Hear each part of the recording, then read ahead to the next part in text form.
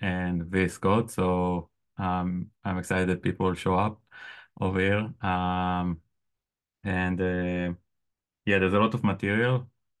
I think 3 hours will be enough to get you started with VScode and Docker, the best menu on Docker.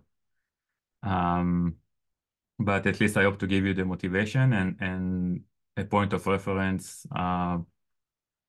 in the future if you want to deepen and explore more VS Code with dev containers. So I can just share my screen and we can get started. And I apologize, I'm not using Zoom often, so while I'm sharing, I might need some help if there are any questions.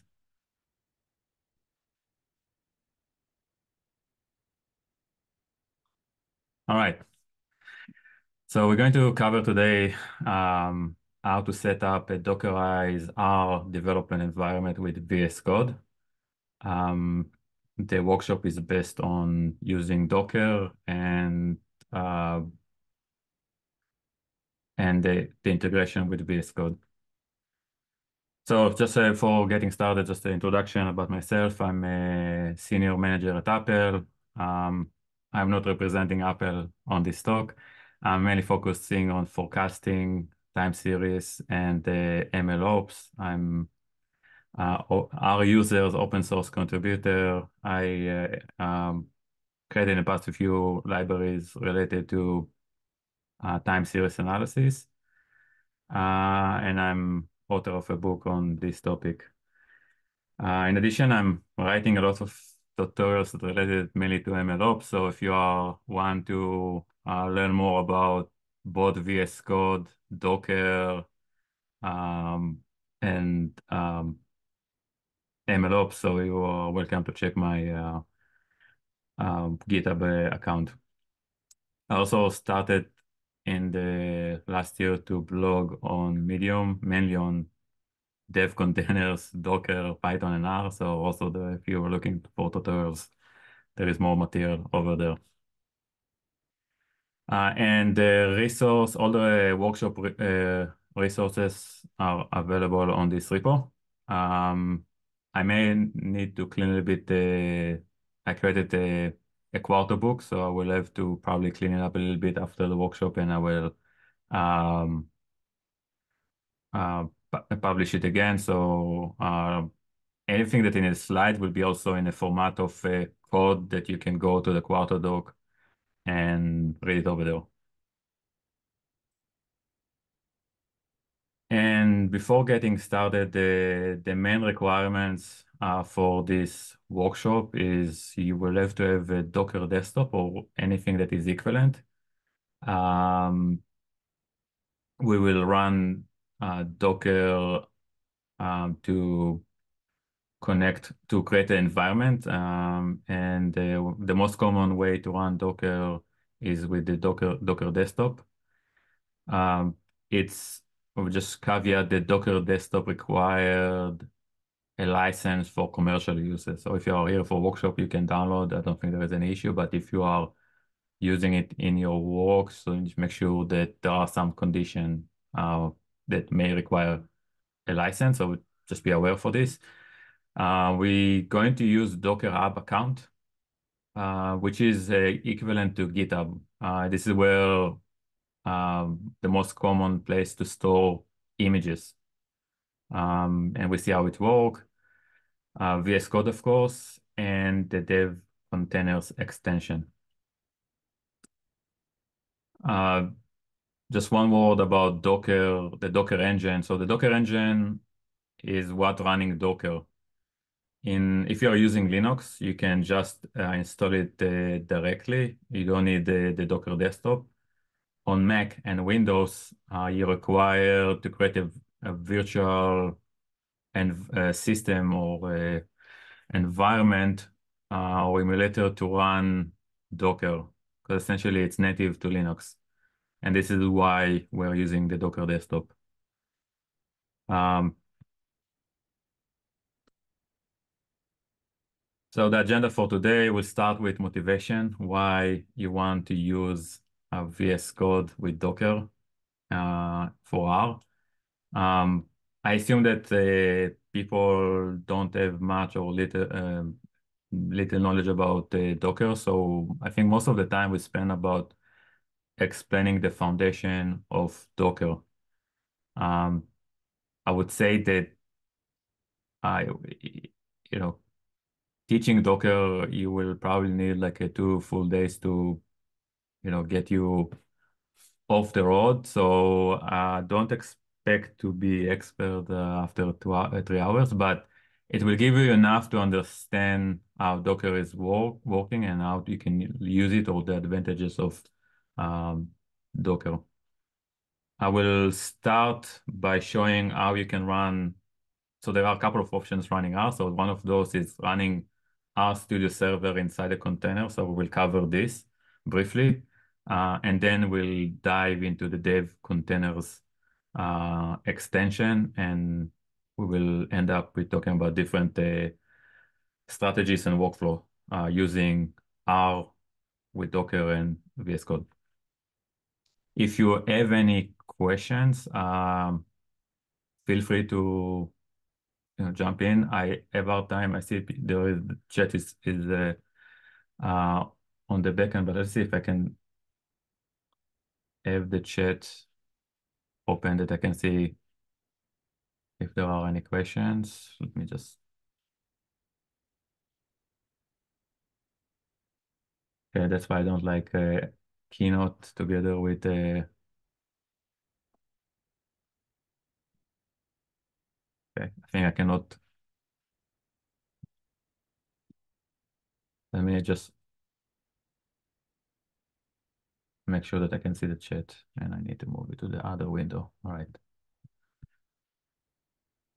So again, like if you have questions, feel free to either write on the chat. I'm trying to look at the chat, or just stop me with any question on the audio. All right.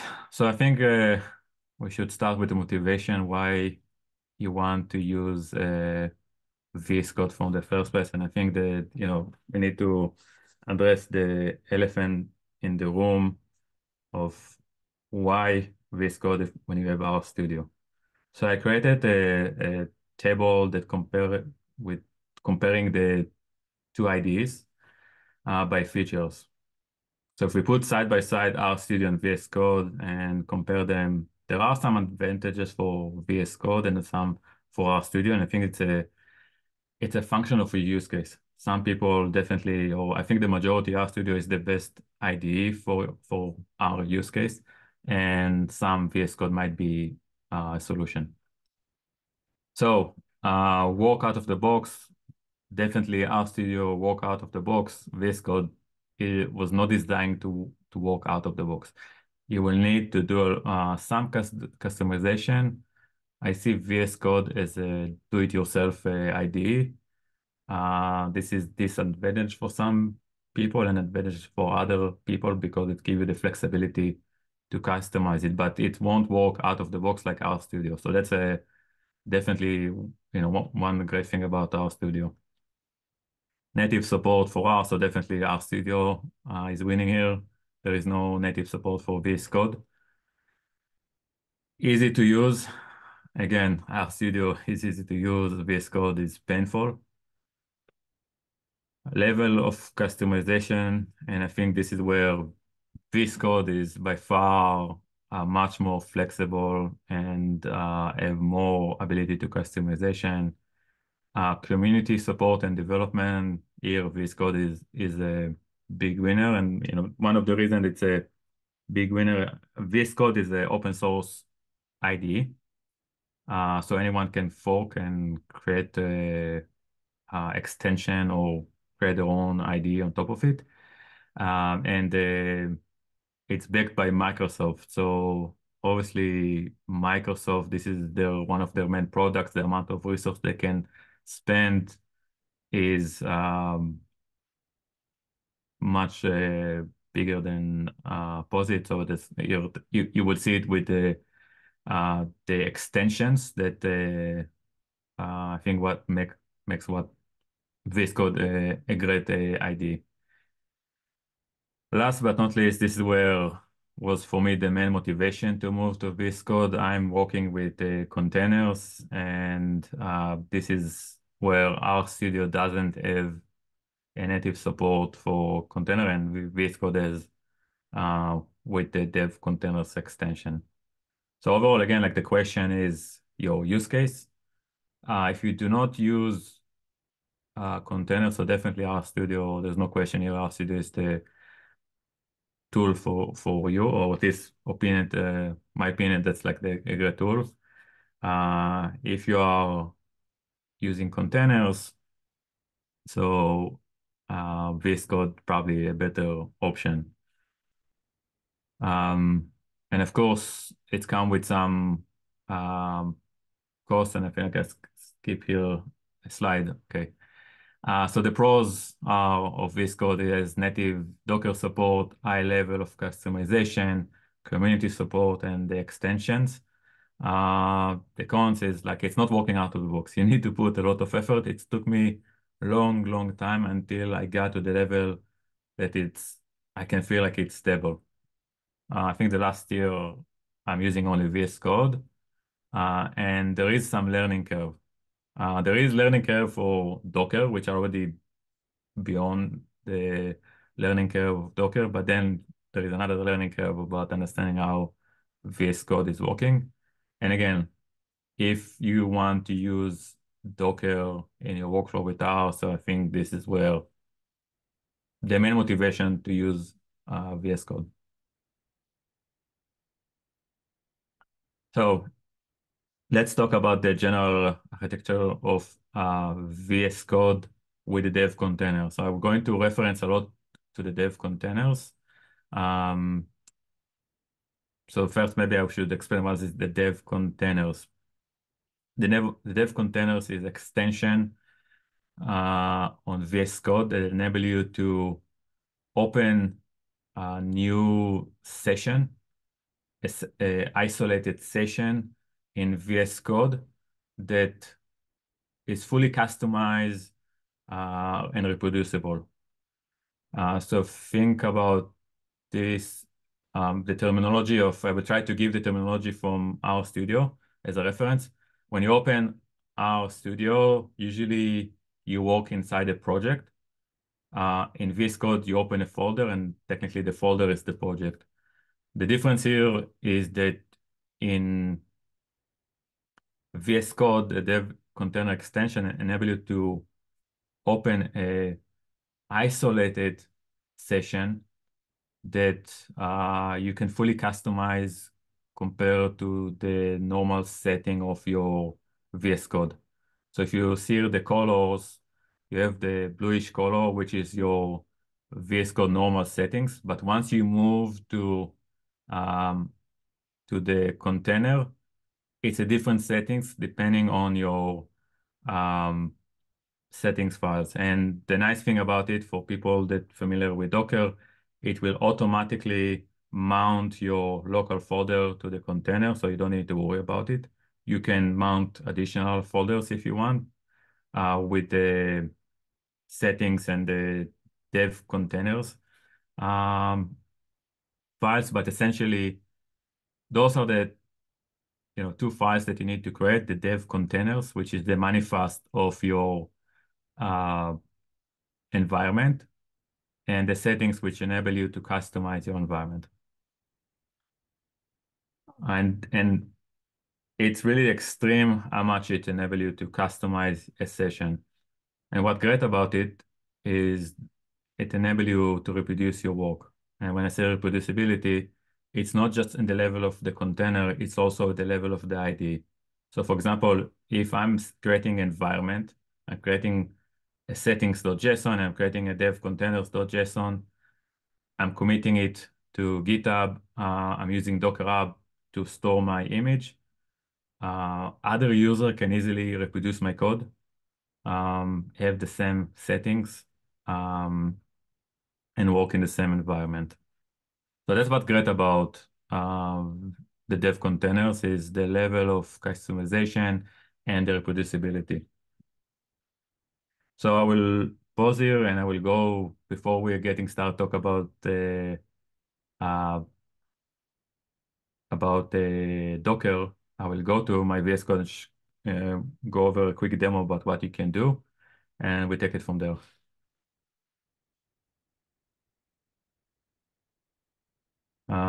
And I am already inside the container, so let me just go to my local environment.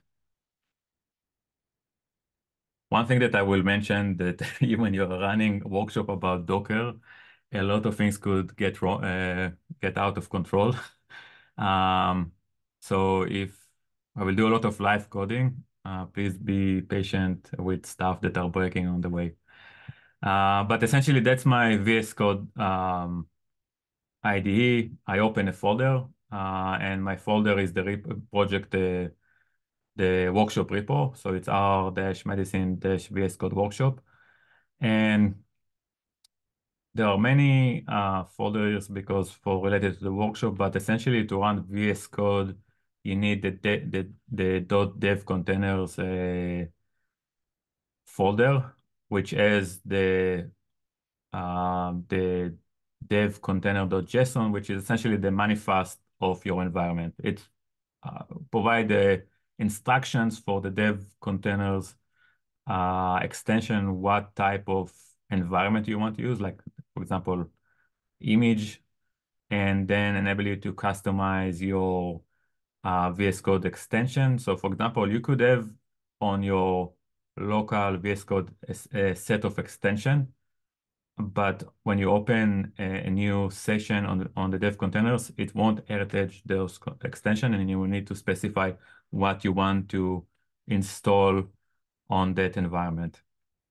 The other cool stuff that you can do is to pass environment variables, environment file, and so on.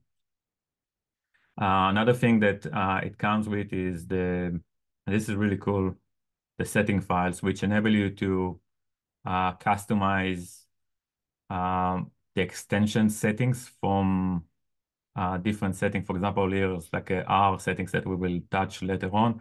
For example, I can change my the type of theme. Can you make the font just a little bit larger? Oh, yes, yes, of course. Is it okay? Good, thank you. Awesome. Yeah, feel free to chime in if there is anything that is not clear. Happy to pause and expand. So for example, here I can change the default theme. So for example, I know what is the Kimby Dark, but that will change. And if I will commit it and I will use it on a different machine, you will see the same thing. So that's kind of like, regardless of my regular VS Code settings, inside the container, I can customize essentially everything. I don't like this one, so I think before I was default. Yeah, better. So to open it inside, once you install, so on the side, you have this menu here. You can see the files. You can see it's integrated with Git, so you can use it to commit or see changes. There is debugging, which I never use. Here you see some extensions that are installed on my local VS Code. And you will see that once I will open the session in the dev container, some of those will disappear because they are not in the manifest of the installation. Installing extension can be done from here, like if you want manually to install. So you see here, it's a list of what is installed.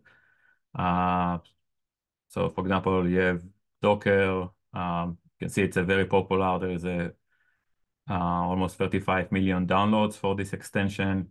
There are essentially the amount of extension is really, I don't know numbers, but it's huge. And there is extension almost for any application that you can think, mainly for data science, or development. That's the only extension that you will need if you want to run the dev containers. You need to install this, and once you have this, you will see that over here on the bottom you have this remote window that enable you to either SSH to server or to connect to the remote container. And here I will go and I will reopen in container. And it's take a few seconds. And now I'm inside the container.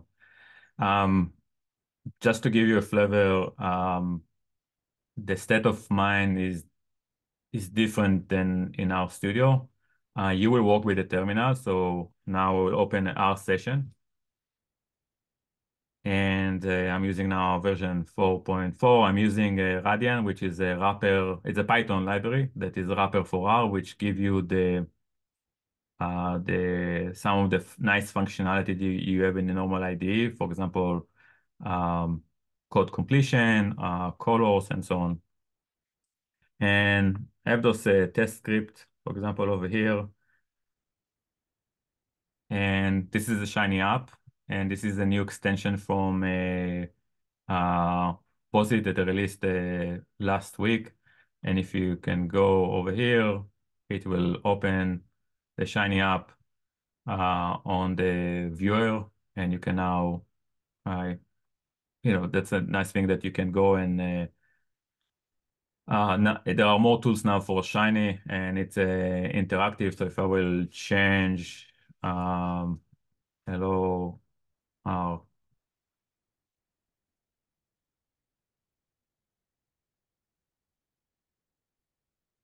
it should reflect. So that's how Shiny will work.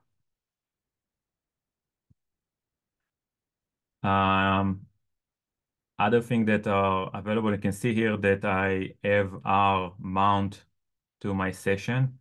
I can open multiple session of R. So if you want to run multiple Shiny apps in parallel, and you don't have limit of how many sessions you can run in parallel. So now I can open another R session, and I can trigger another Shiny app, or I can run R script. And it will always, like the setting that I have on my machine, that you always go to the open terminal. So I can, if you like to work in a multi sessions, you don't need to open a multiple VScode session. You can use multiple sessions on the terminal. Another example is, let's say I want to run HTML, so it's work fairly the same as you would see it in the RStudio. It's interactive, and similarly, like if you want to see how ggplot is working. By the way, you have a lot of windows that you can customize. So for example, this is the debugger. I can close it, I can extend it, I can move the terminal to be on the side, I can have multiple sessions or windows. So it's highly customized, like you have it on RStudio. Let's now see how ggplot is working. So we load the diamonds. You got the viewer, which is really nice, data viewer that enable you, basic functionality of sorting, filtering, and so on. And if you want to plot, you will see it in the viewer. You can open it inside the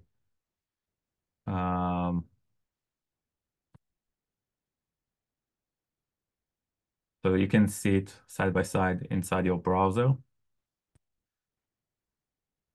You can open multiple, and let me just resize it. So you can have multiple plots, and I think there is a way show history. So you can actually go and see the different plots. If you don't like one or you want to clean it, you can remove them.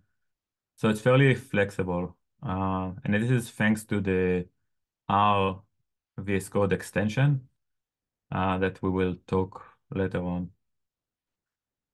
Um, so that's like a test of what you can do. Again, I feel like it's a different state of mind for what you would used to in RStudio. RStudio is much more convenient. Or when you're coming from RStudio, there is a big shift. I think people that used to work in VS Code, uh, this workflow that you're working with the terminal, not the console like you used to in RStudio. It's more close to other languages like Python and JavaScript. Um, and you can see that now in this session, I have only those two extensions, which are different from my default settings. Okay.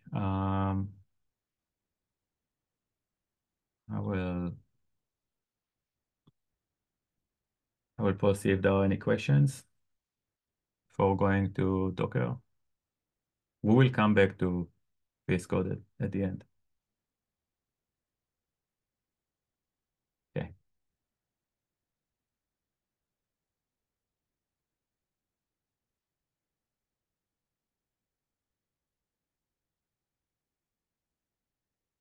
All right. Let's start with Docker 101. So in a nutshell, the big thing about Docker is reproducibility and production. And if I need to, edit, another thing is seamless reproducibility and production.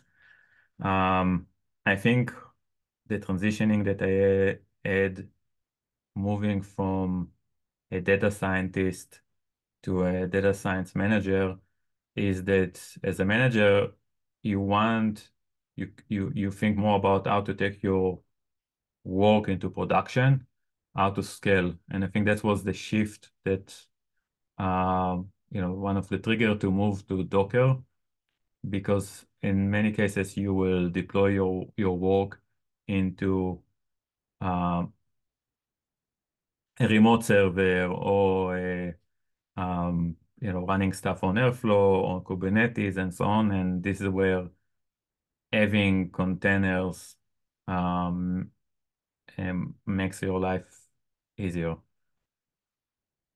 So let's talk about reproducibility and how Docker is bringing reproducibility. So think about this: if you're working in some lab, this is the old example. So it was I think I use it in some workshop in university. But the idea is like in collaboration, this is where Docker can solve you a lot of problems. And if there's a lab, you're all running the same code. You're using R, you're using Git, so you're running the same code, you're using version control, and you set a seed to lock down the randomization of um, the random number that you're creating if you're using some randomization. And one student get a result of 5.297. Another student will get 5.299, which is fairly close, could be the definition of the rounding. And another user will get 5.3, and the professor will end up with an error. And when you dive into the reasons for getting these results, you can start to look at the environment setting. So you see that using different versions of R might end up with different results. Mainly think about like there was a bump on version 4, some new features that they will not exist before. Also that the the versions of your packages definitely will impact your results. It could be that some functionality of the package change from by the on the new versions of the package. So you may not be able to reproduce the same code. And last but not least would be the OS also might have some impact because think about it, are using on the backend a lot of C compilers and front-end, and there might be difference from OS to OS. So this might also impact the way that uh, your results and ability to reproduce code. And this is where Docker help you to unify your environment and make sure that all running the same code under the same environment. So think about you lock down your R version and your packages and all running the same code. Generally, or most likely, they're all going to get the same results. There are some caveats, so I will talk about it in a second, but generally, Docker, I think, is one of the most robust tools for reproducibility.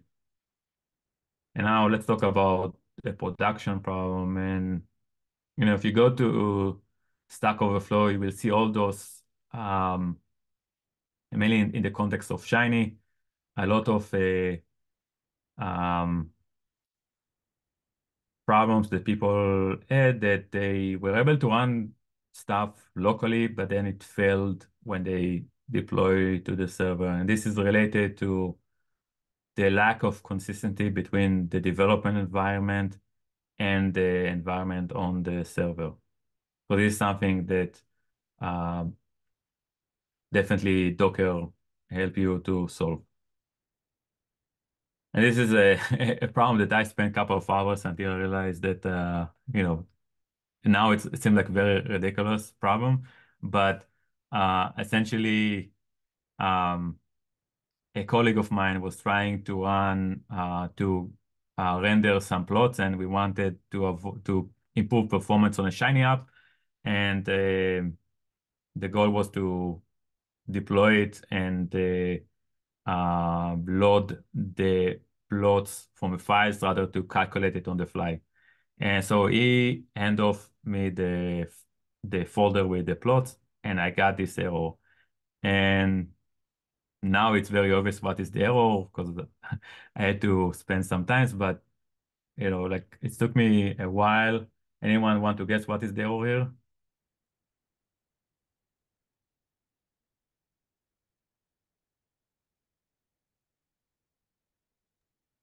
Different version. Yes.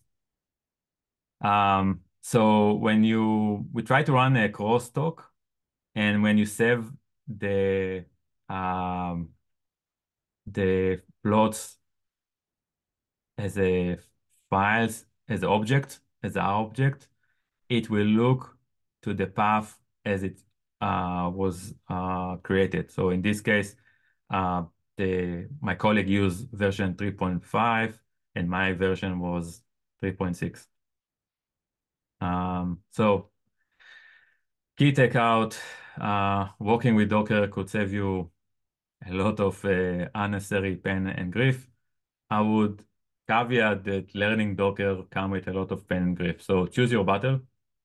I don't have like a, you know, uh, right or wrong answer, but I think if you are interested in scale, working and deploy stuff, and you're working with GitHub Actions or you're working with Airflow, you're deploying stuff, your code on other system, especially on system that doesn't support R by default, um, like Airflow. Airflow is a Python library. It's for orchestration, and by default, yeah, the only way to run R without, inventing the wheel is just throw a container with a script and it will run it. But essentially, it solved the reproducibility, and this is another example, like, illustrate what could go wrong during deployment. This is Python, but it's also relevant to R. So essentially, code, if you're not using the same code, definitely you're going to have problems. If you're not using the same libraries versions, this also could create some issues. The R or Python in this case version, Python is much more sensitive, but like also R change over the years, and from version to version, there are new features and that may not available on the older version. So that's something also that could create issues. Different operating systems, they have different compilers. I know for those who used Prophet is example that Prophet, the library that it render stuff with C, and whenever you change the C compiler on the backend, it's just not working. Last but not least, and this is a relatively new problem thanks to Apple, but the CPU technology also now there is ARM became very dominant with the Apple Silicon and compared to Intel. So those are the things that also could create your code not run because a lot of builds were either built to one, and if you build image to one CPU technology, it may not work on other. So for example, good example, if you go to Quarto, you will see it on the download. There is a build for each CPU type. And that's something that, I tried once to run something on VScode with Quarto, and it just didn't, it got stuck. And until I realized that I just I built it on my Intel Mac, and it didn't work on the M1. But essentially, Docker cover you um, on the environment. GitHub enable you for version control and to make sure that you're running the same code. And together, those two enable you to um, create a reproducible environment. Where it could go wrong is the hardware. Docker has some advanced features that enable you to build container for multiple CPU architecture, and it automatically will identify. But it's a little bit more advanced. But generally, for the most use cases, those are the stuff that will break the versioning, the operating system.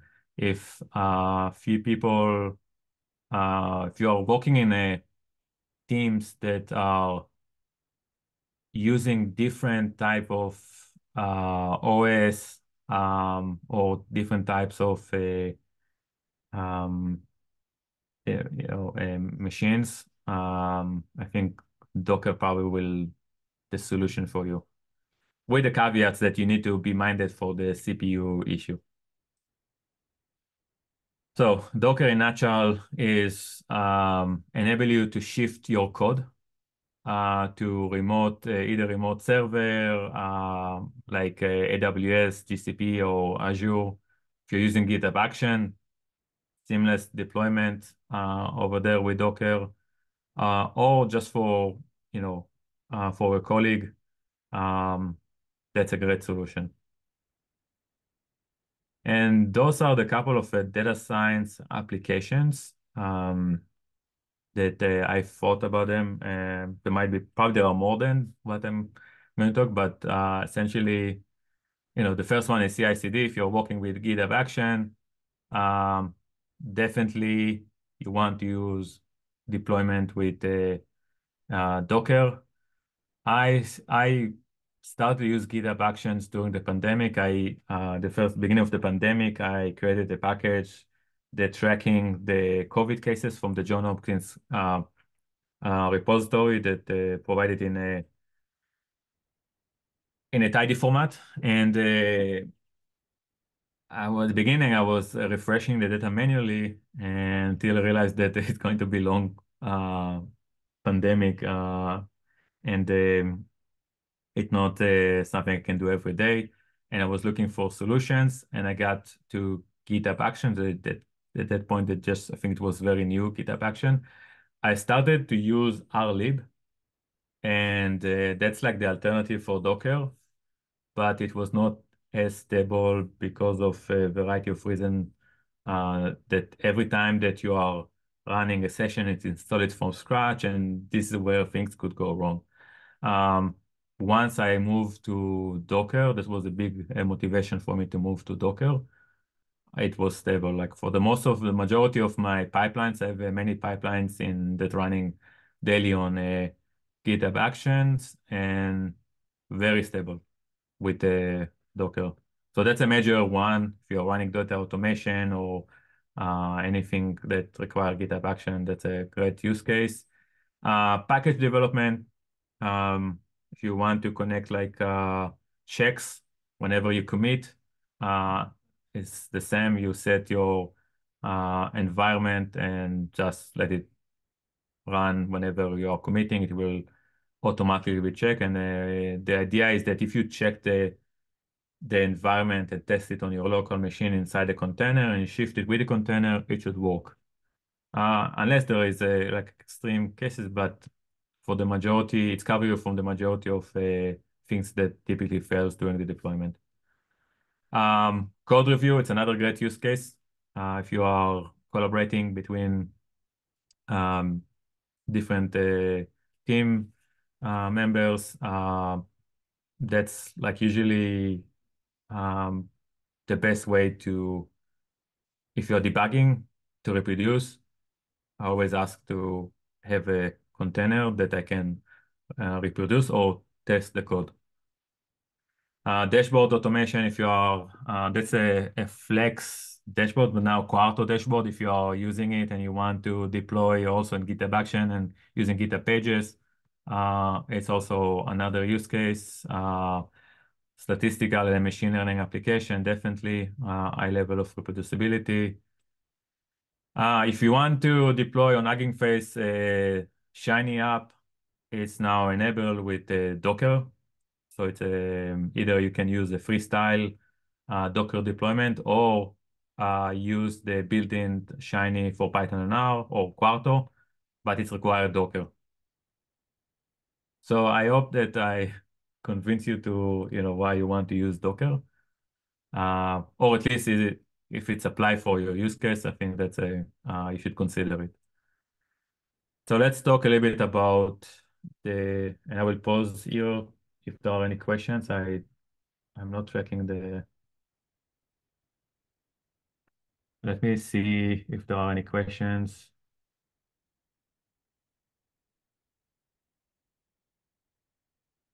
Okay, I see that people share that someone asked the links and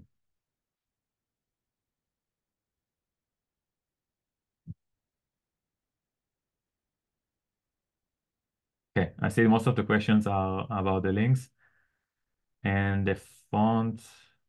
Okay, there is a question about versions from Curtis. Could you elaborate which version you're referring to? I was just saying that it was the version that was mismatched in your screenshot. That's all. Oh, okay. Um, on the build of the lab. Good question. Yeah. Okay. Okay. General architecture of Docker. Let me go back to my VScode, my keynote. So, in nutshell, again, like Docker is a platform for OS level virtualization. So regardless if you're using Windows, Mac OS, Linux, it's provide on top of it a layer of OS virtualization that enable you to run containers. The idea of containers is isolation. It's isolate your workflow from your local settings. And that's what make it reproducible. You package you set your environment, you package it inside an image, and that's how you shift your software or applications. It's very popular, or at least it used to be very popular for JavaScript developers that are work on web development until I believe now there is a shift for WebAssembly. But if you go and look for Docker tutorials, I learned most of my tutorials from JavaScript developers. So it was very common workflow or tools that web developer used in the past. Enable seamless shipment and deployment of your code. So Docker is a open source and free for non-commercial. And for enterprise, there is a requirement, a license. So Docker is just a tool. Or Docker desktop. There are alternatives that are open source. To be honest, I never tried the alternative, but there are some open source alternatives you want to use. So how does it work? You have your infrastructure, so your machines, server, you have on top of it the operating system, and then on top of it you lay your Docker engine. And this is enable you to run containers regardless of what the operating system is. And that's the isolation. And you can deploy many apps. So think about it like Kubernetes. That's the idea of Kubernetes. You're spinning many apps. And the nice thing about it, if one app is failing, you can just shift again the container and quickly to rerun the app. For Mac users and Windows, you require a Docker desktop because it's essentially, I hope I'm not mismatching, but it's a Linux, it's more Linux tool that's running natively on, like the Docker engine run natively on Linux.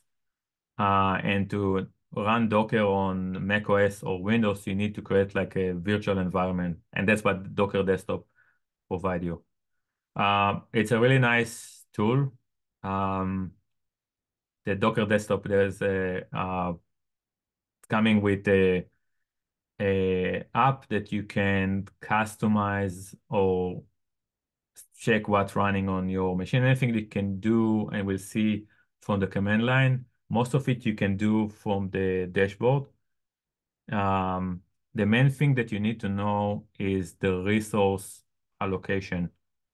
Either are the default, so essentially you are creating a virtual environment on your machine, and you need to be minded that it's using some resource from your local machine, and so you need to be minded. So if you are running something heavy, you should expect that anything you're running outside of the container may have less resources to run. So be minded when you're setting your resource. In this case, for example, I'm using 6 CPUs out of the 12. I'm allocating 8 GB of RAM, 1 GB of swap, and I allocate 64 GB of a disk. One of the most common errors or failures that you will probably encounter when you start to build images is that you're running out of a disk. And you need to be minded, like either you get a very nice error message that memory disk is out or something like this, or you just like, and that's what happened for me many times that I'm trying to find, the error logs sometimes are very convoluted and spend a lot of time until you realize, oh shit, I ran out of RAM. So be minded for how much you allocate, and also prune your images. So once in a while you can prune. I will show you how to do it, but you want to prune because the next topic is about how Docker cache the images for performance reasons, but it's come with like usage of disk. I think we are 5 minutes before the 1 hour, so maybe we can take 5 minutes break, or we want to continue. Emily, any thoughts?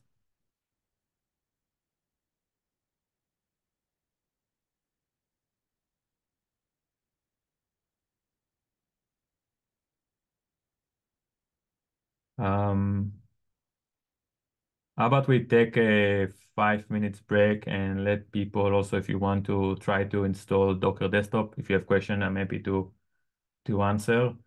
And now it's on my end is 12:27, so we can return in 5 minutes at 12:32.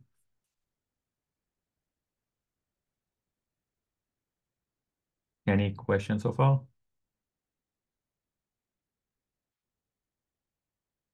Okay. So I'm here if anyone has question about installing Docker Desktop. If you have some issues, I know that in Windows it's a little bit more tricky. Um, yeah, and I'm here. Stop share my screen.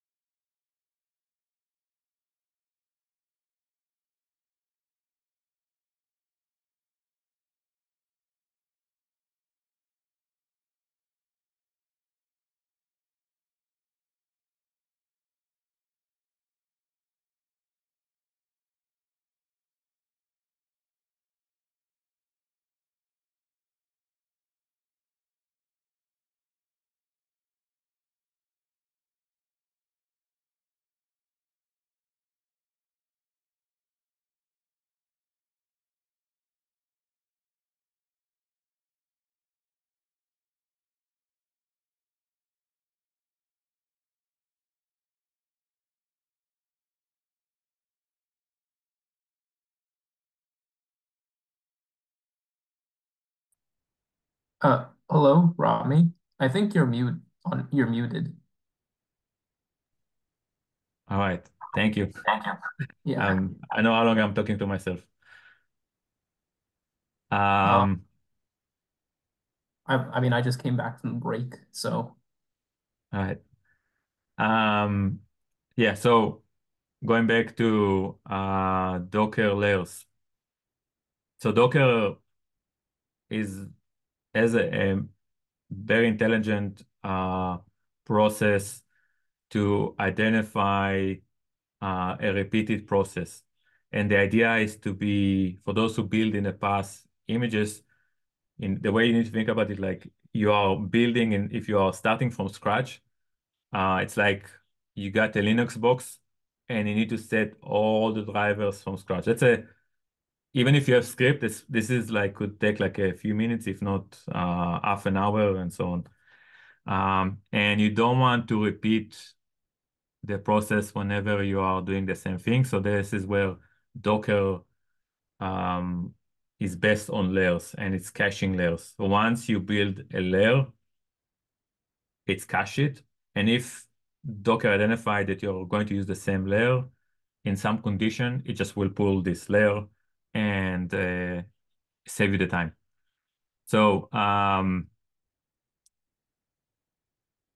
me-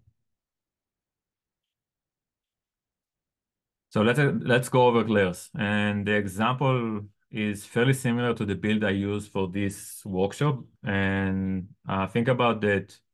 In some cases, you may not just build a one image because um, it will take a long time whenever you want to do change. So typically, my workflow is I have a base R image where I set my version. Typically, you don't change your R version often.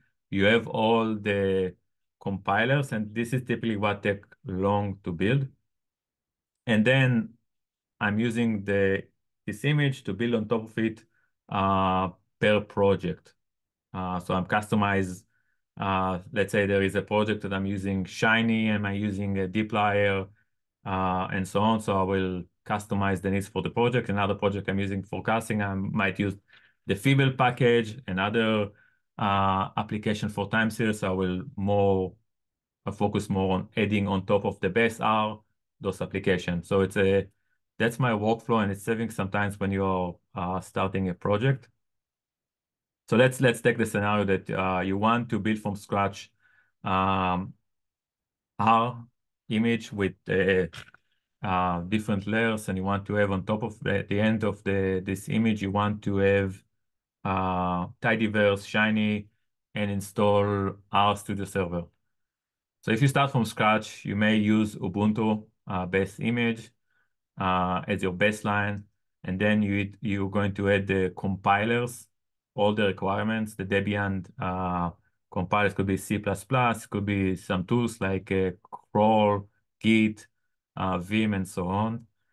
And then you will install base R, and that would be like your first image. You will tag it, let's say if it's R version 4 as base R4, and that's an image by itself.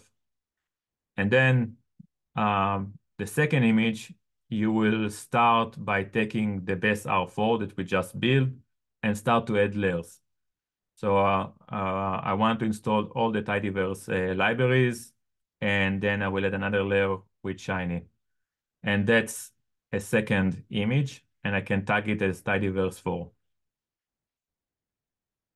And then the third image would be I want to add on top of it a RStudio server. So I will take the second image as my baseline, and I will add RStudio server, and that will be like my third image, and I tag it as RStudio 4. So you see here there are three different images, but on the back end, there are, that's how Docker look at it. It's a one image for the RStudio 4.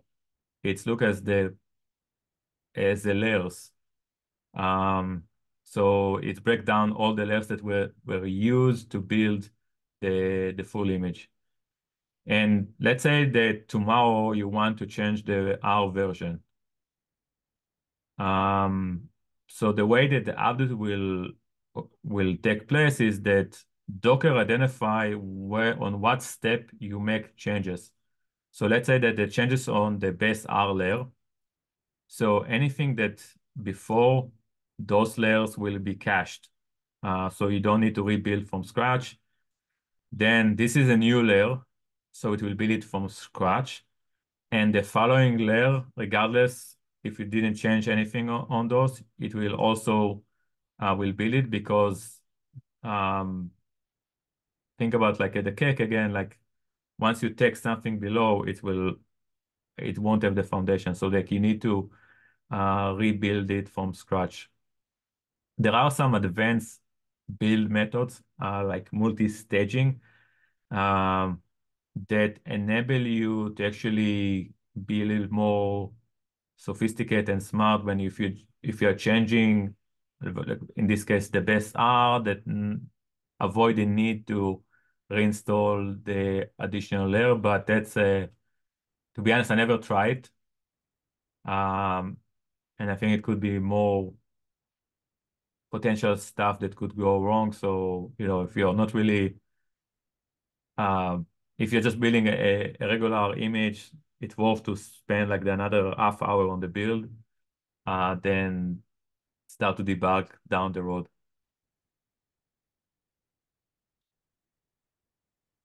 So let's talk about the Docker workflow. A Docker build will start with a Docker file, and a Docker file essentially it's the manifest of the build. It's give the instruction for the Docker engine how you want to construct your image. We then use the Docker engine to build the image, and the output of this process is this is the output you will see, and this will create a new image. This image is like object, and once we deploy it, for example, in a VS Code or in a server, during the runtime, it's sent to the container. So those you will hear image and container that, repeating a few times in this workshop. The difference between the image and the container is that the image is object and the container is the operation when it's the runtime of the image. And then you will deploy your code. So typically that's like the life cycle of Docker. We will start by talking about the image and how to run an image. Before getting started, I will just go over quickly on some of the tools that I'm going to use in the command line. So we're going to now shift to the command line. And if you have Docker Hub set and actually, I'm not sure even if you need the Docker Hub if you're not pushing, but if you have a Docker desktop set, you can try to run it side by side. So, those are basic command lines,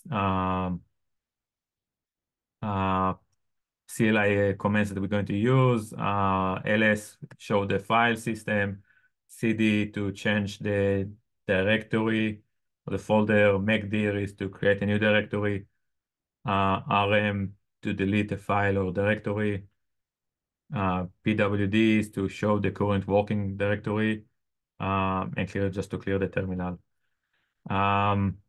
In a Docker file, you need to think that when you're building, let's say our build is based on Ubuntu, you are in a Linux system and you need to use the Linux-alike language. So typically we use sudo to give permission, apt to install from the Debian package manager. wget is if, for example, you want to pull application from website. Let's say you want to install Quarto. Typically, you will use Quarto to wget to download the binary of Quarto. Call is to send a URL request. If you want to run R script from the terminal. So use the rscript command. And bash, we're going to use a little bit of bash code. All right, let's start with the simple Docker CLI commands. Those are the commands we're going to use. They are very intuitive, starting with the Docker login. I think if you don't have yet Docker Hub account, you can skip it. I'm not sure if you will be. I think you can pull images without login, but I never try, always login. So Docker login is the authentication that you're doing to be able to pull image or to push images. I think it's more relevant if you want to push images. Think about it like when you're using GitHub, you need to make sure that GitHub recognize your user or the account. So that's kind of like the authentication layer. Docker pull and Docker push is similar to Git pull and push. It's the operation of pulling image to your local system or pushing to the registry on Docker Hub. Inspect is a very useful command when you want to get the metadata of the container. You can see some information we're going to use to understand what are the commands that this container is using on the backend, and how to environment variable and so on. Docker images is print the list of images that are available on your local machine. Docker run is one of the main common commands when you want to run the image. And essentially, that's the runtime that enable you to use it as container. Docker PS is print images that are in a runtime or active containers. Docker build is the command to build from a Dockerfile an image, and push is when you want, once after you build, you want to push it. If you want to push it, you can use it to push it to the Docker Hub.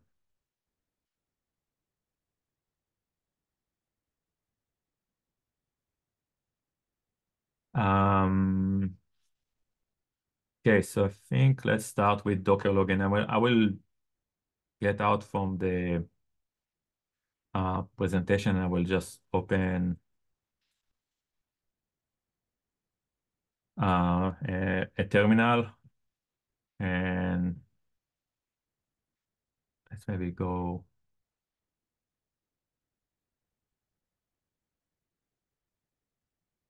Okay, I hope this is the font.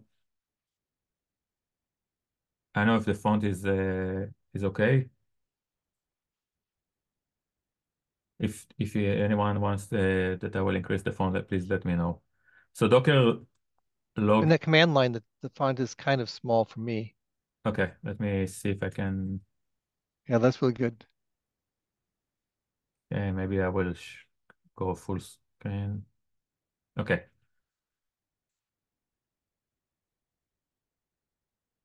See if I can.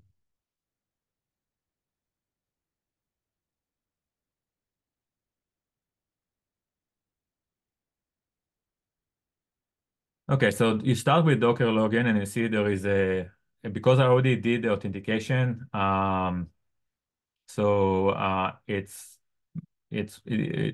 not, it didn't ask me anything, so it's a login succeed. But if it's the first time, it will ask you for your user and your user and password. And maybe so that's the website. So like, think about this is kind of like the GitHub of the images. And if I will go and log in, I will also, it automatically authenticate, but you can see here I have my, the images that I pushed in the past. So that's the first thing. I think if you don't have account, you can skip it. You can pull, but you won't be able to push. If anyone want to try and let me know please comment or chime in. The next thing we want to do is, let me just pull it up. Docker pull. So Docker pull,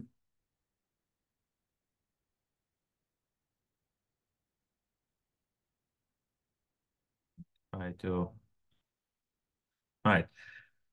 Docker pull, as as the name imply, is pulling image, and images typically will have image name and tag. So let's say we want to pull from Rocker, and maybe it's time to introduce Rocker. So the Rocker project is the official Docker containers for our environment. It's a great place to start if you don't have much of experience with Docker.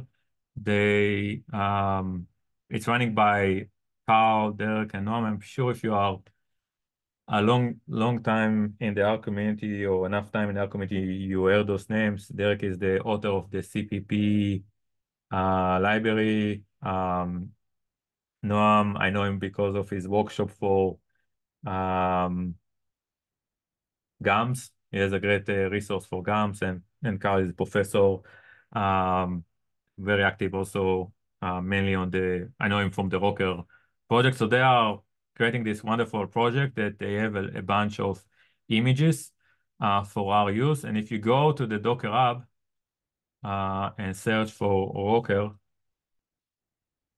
you will see that uh, they have many images for different applications. So for example, here you have a MLverse, but I assume it's like a machine learning application, CUDA for NVIDIA, GeoCepetal for if you're doing a GIS, and many more. Shiny, different flavors of Shiny, Tidyverse, RStudio, and so on. We will use the best R for the following demonstration. So let's see best. And if you go to the tag, you can see that there are different tags. So for example, if you don't specify the tag, it will pull the latest, which probably it's a version 4.40. But let's say that you want older versions, so you can find, let's say, version 4.2.2. So you specify the tag and you pull that version. So let's start with, we can copy this one. Let's say we want the version 4.4 and go to the command line and plug it here. And it's download. I think the reason that it download without it's I already downloaded it before, so it's cached. But if I will do Docker images, you can see that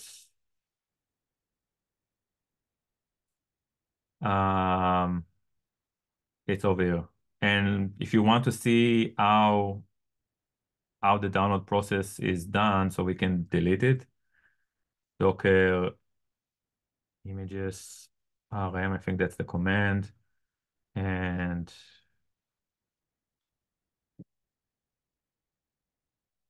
you see that I have here two versions. One is the latest and 4.4. And the reason that last time that I pulled, I didn't specify the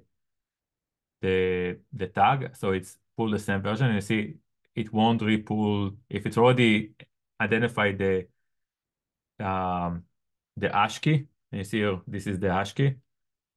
If it's the layers exist, it won't re-download it. So here in this case, it just add the label, but essentially on the back end, you have one image and not two because they are the same image. So that's what's nice about how Docker is operate. And let me show you like how the download is done because nice. And you see they have they don't have the same ID, but essentially they are the same. So let's delete this one. Maybe I need to specify the name.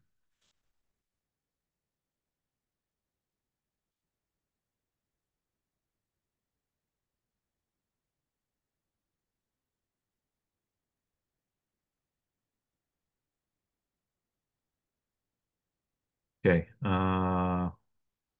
Maybe I'm.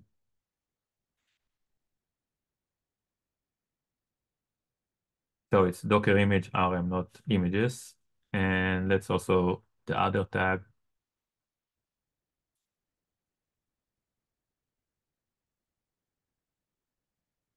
Yeah, I think I'm using it in another. Okay, I'm using it in some VS Code, so it won't let me. But essentially, that's how um you see like how download the how it's downloaded. You don't see the download process, but you will see it later in some other images.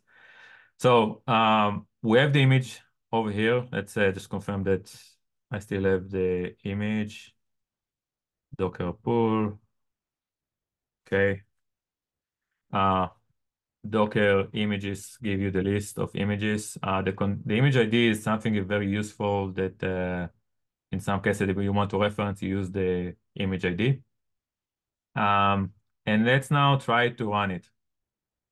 So if you go and use the Docker run, and then specify the image name, Docker dash R dash pass,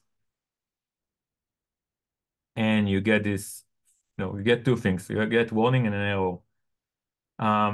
The warning is say, hey, was built for AMD, which is Intel, and I'm using ARM. So that's a warning. It still will work, but let's give you, just going back to what we talked before.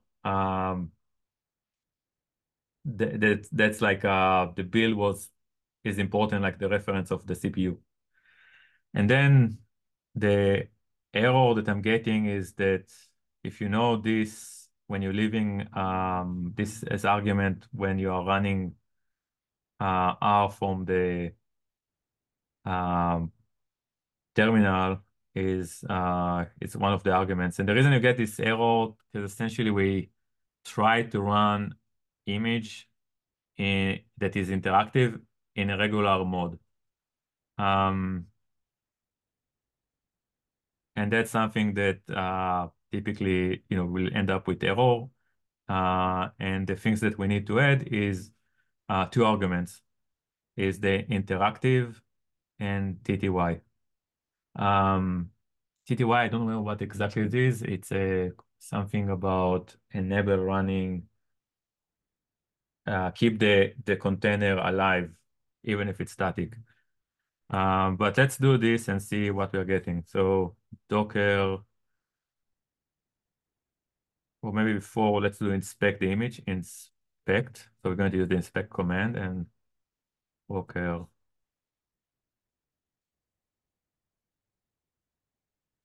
Okay, so you get a long JSON with a lot of information, but there are some useful information. So you will see that, for example, you will have the container config, which might have some useful information. So for example, CMD is a command that typically that in the container, if you want to run something in the container, for example, if you want to expose a Shiny app, to run a Shiny app, you will have a command that once you trigger the container, run Shiny app, right? So it's going to be run, there is the run, I forgot the command, but there is like the Shiny run command and with the reference to the app. You can see here that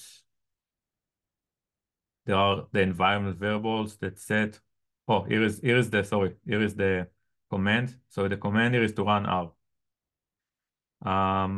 There are some labels, like you can see who is the author of this image, the license, and so on, the CPU type, the OS, the size. So there's some useful information.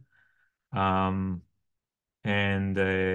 it's worth checking the image when you download to see some of those things on the backend. That's another nice thing is the layers. So you can see that every layer there is a unique hash key, and that's what Docker used to identify if the layers exist or not. So in this case, there are 1, 2, 6 layers, mean that they were on the Docker file, there were 6 commands to build this image.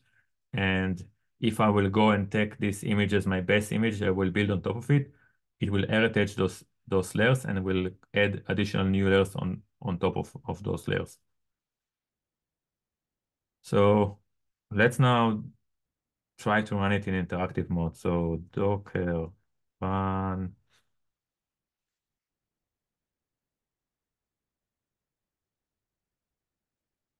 And you see we got a warning, but now we are in R, running on the terminal. You have version 4.4.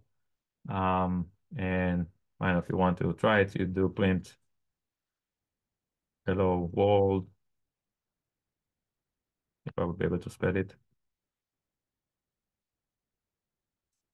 And yeah, that's R, right? So it's R for, like if you run it on your local machine. One thing to notice that if I will do the dir command, that's not my local file system. This is the container local file system. So technically, if I will now try to run scripts, unless I package it inside the container, I won't be able. If I will create new script and save it, I won't be, once I leave the container, it's gone. So that's like a formal state of this container that you trigger it, but it's locked, so there is no any connection to the outside world. And that's where you want to add volume, right? Because you want to keep your code persistent when you are saving, that once you finish the session of the container, you can still have the code saved somewhere and commit it to Git. So we will leave, let's quit. And once I quit, I don't want to save. Essentially it terminate the process. And now we see how to mount. Before, let's do something else. Let's rerun again. And let's do this.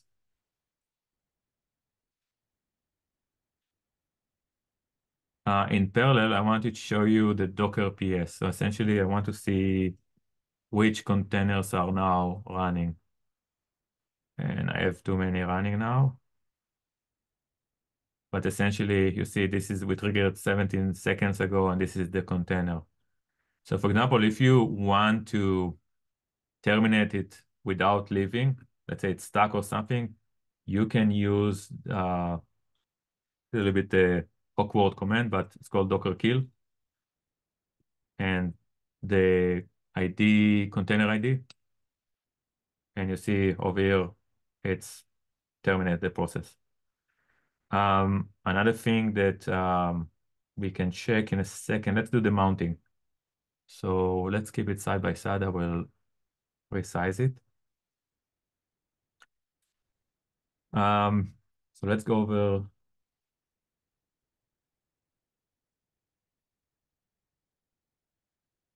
Another command for mounting is the X command, which enable you to SSH to the container. So you saw that we open the container, it will automatically open R, but if you want to debug or want to see what's going on the back end, go to the file system from the terminal.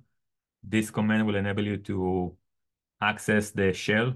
In this case, the shell is bash, and like you are SSH to any terminal or server.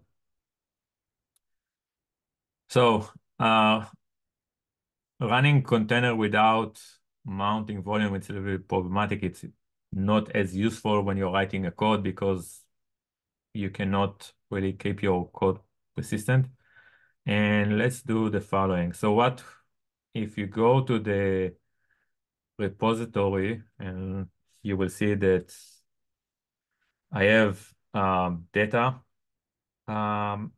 folder, and I have scripts. In the data folder, I have a file, the iris dataset in CSV file, and in the script, I have R script that I want to run just to illustrate the process. So let's now mount those two folders to the container that we used before. So we're going to use the V or the volume argument. And the way that, and I think it's true to most of the arguments that you do mapping between the local system and the container, you will have on the left side, you will have the local mapping.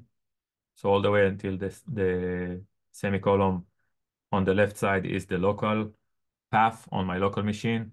And on the right side is where you want to map it on the container. So we don't necessarily have the scripts folder. So it will be created. Similarly, for the data, we'll do the same thing. So let's try to go to the terminal again and Docker run.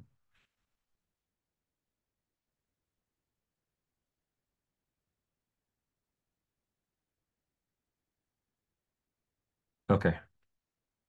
So you see, I have here the same command we used before. I'm adding the volume. So the first volume will mount the scripts folder. The second one, the data. You can do as many as you want, as long as you are not running out of memory. And then we'll end up with the Docker that we want to run, the image we want to run. And now if I will do, let's see if I will see it over here. If I do dir, you can see that I have scripts. So if I want now, and this script is essentially print hello world. If I will do source scripts, and I'm guessing it's hello world dot R. Okay, so it's working. And if I will modify it, now on either side, it will automatically sync. So if, let's say I'm going out of VScode to illustrate it, and I'm going to the script folder, and I'm now adding print happy Tuesday. Okay, and I will run the same thing again. You will see it will reflect. So this is a typical workflow that if you're writing code, you mount some folders that you can sync your code. Otherwise, it will gun once you terminate the process. The next thing we want to add is, so let's say quit this one.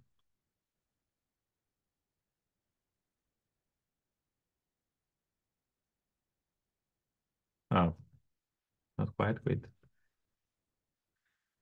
Okay.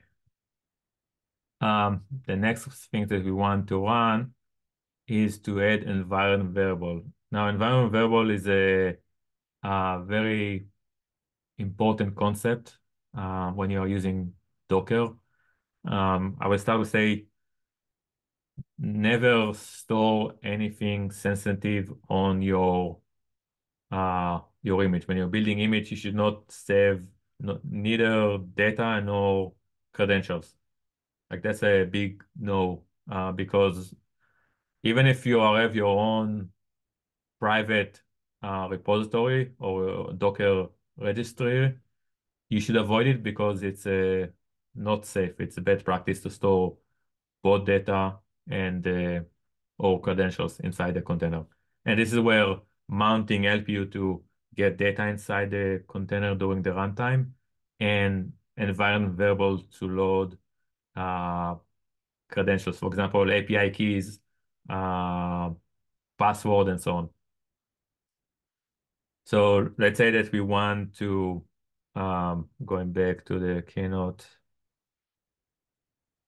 to add environment variables, so you can use the environment or the E argument, and then you just set the name of the environment variable, in this case, my var, and the value. So that's as simple as is. So if we do again over here, so Docker run, and I hope to find it from my history. Okay, so here I'm adding my var, and I set it as my value.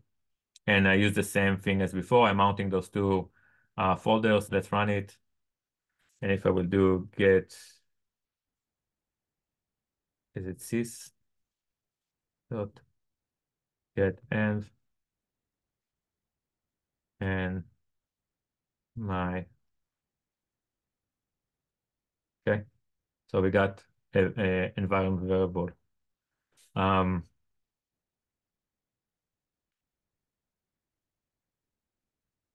Next thing, we talked about terminating with the Docker kill, a container running container, deleting. So we saw how to delete. If it's running, it will give you the message that you saw before. I think we don't need a break. If anyone think that we need a break, just ping me. I will pause. I know it could be very boring when we get to the weed of the containers. Any questions so far? You surviving?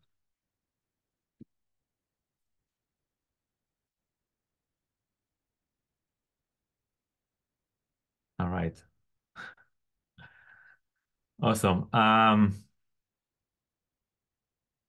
So before we go to VS Code, let's see, that's how I started. I started with the RStudio inside a container, and that might be a good solution for some use cases. It's a hack, so it's not like a enterprise-ready tool that you can use it. First, it is from license perspective, I don't think you can use it in an enterprise setting. It's based on our server. So essentially, I'm not sure if POSIT's still maintaining the R server. So this was something that at the beginning, many years ago, RStudio was available both in local and R server. And then over time, they moved to Workbench and other tools that, I think that as of today, it's not, probably either it's still under maintenance, but probably on the way to deprecate. So it's it's actually really nice. It's enable you to run R inside a container in using the exact same setting. It's just you're going to use the browser to run R, and as on the back end, you can mount your settings, your local settings, and some folders. So maybe go again to over here, and you can see here like this is on the main page. They give you instruction how to run our studio. Let's start with this.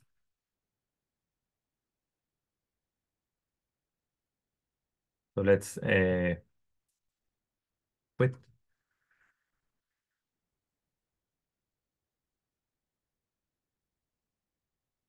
Okay, so we're using the RM argument. The RM argument essentially what it does, it's once you kind of like cancel the run, you exit the terminal, it's killed the process. So it's a recommend to use this to avoid having it running after you finish to work with it. We're using argument here. We add a password, and I set it as 0. And that's like the default your password. The other thing is that in this case, we expose the application on the container. So we want to map once you trigger the server, it's exposed to some port. And the port argument or the P-P enable you to map it to your local machine. And that's like how you make a connection, like we mount a folder. So again, like the left side, you can define the port on your local machine, and that's the port on the container. So actually, if we will go and do over here, Docker inspect, and that's the name of the container, Docker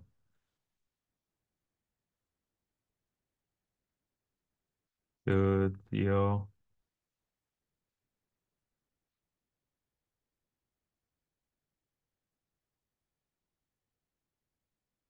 So the tag is 4.4. I have now 4.4, and you see here there are many layers. And we want the config. So the configure, there is a command in it, and that's trigger the R server, and should be exposed port. So you see here 8787. So that's a way, like if you have like a shiny app that is in a container or anything that inside the container and it's exposed uh, some application and you're trying to understand what is the mapping. So just go to use the inspect and check the config. So let's go ahead and run this one.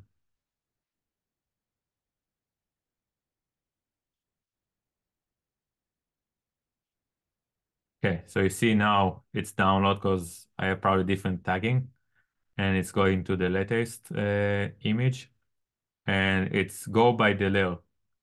Let's first download and then extract and eventually install it. So now you see it's it's running. So it's stuck over here. You won't be able to use the container while it's running unless you run it in a detached mode. And if I will go now to my browser, the local, and by default, the username is RStudio, and the password is your password as set. And now we're running version 4.4 um, on the browser, and it's RStudio. So that's might be for some people some middle ground before you want to go to VScode. It's very easy to run. It's a hack, but you can customize it, and I will show you how to customize it. Again, like you see the same problem that you don't have access to your local folder, so let's go ahead and fix it. So if I would do Control C, you see that's where it will terminate. Because this is why we use the RM. So it's finished the process. And now let's do Docker run. Okay, so what we're going to do now is we're going to mount those two folders. The other thing we're going to do is to mount, so now you see in my browser that's like it's the vanilla settings. But let's say that you want to pair the settings of your RStudio server with the one that you have on your local machine. So this is where you want to use Docker run with and mount your config file. Sorry, I'm trying to go between the windows. So this is you should find out the path on most, like probably it's not sure Windows, but on Mac it's on the root folder config.config RStudio, and you want to mount it to the home RStudio. This is like the main path on the image, and this you will see like how it's mapping the settings, and the rest is the same. So let's do Docker run. Is it RM?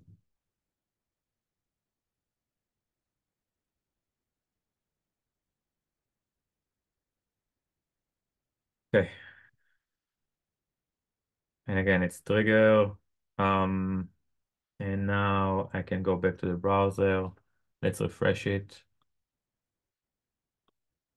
So again, the user is RStudio, and the password is your.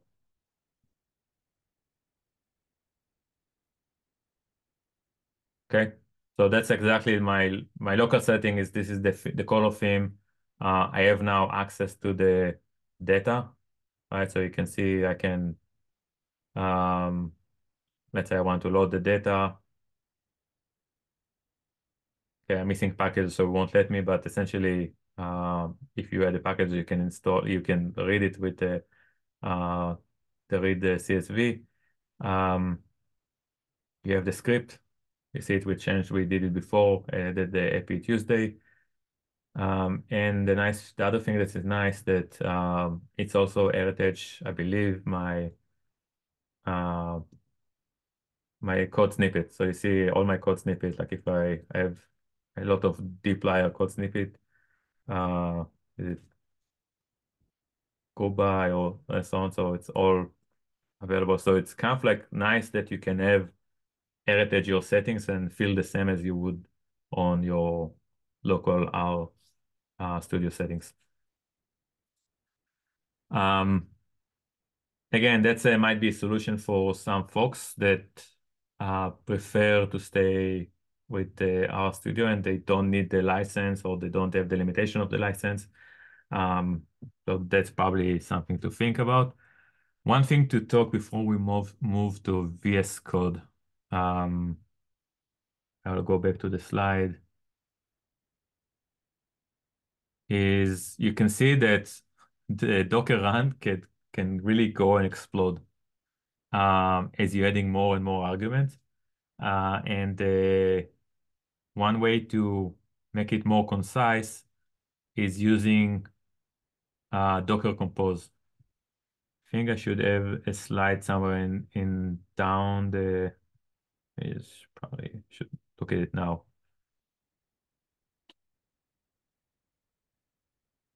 Essentially, Docker Compose, the idea of Docker Compose is to move your Docker run command into a YAML format.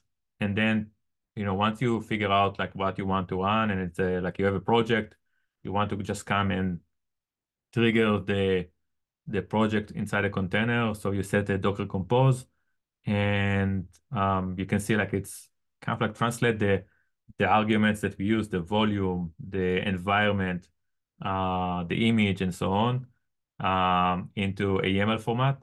You just do Docker Compose up, and that's it. So that's kind of like you don't want to write each time that if you have a repeated process when you're using Docker Run, you probably should think about or consider to move to a Docker Compose. Essentially, it's equivalent to the dev container JSON file that we will see later, the manifest of the run. All right. I think before we start the Docker file, and this is the last part of um, the last component of the Docker before we move to VS Code. Why don't we take a 5 minutes break? And we return and then we cover the Docker file, and then the last part is the fun part is setting VS Code with R. So now it's on my end is 1:23. How about we will return at 28, 2 minutes before.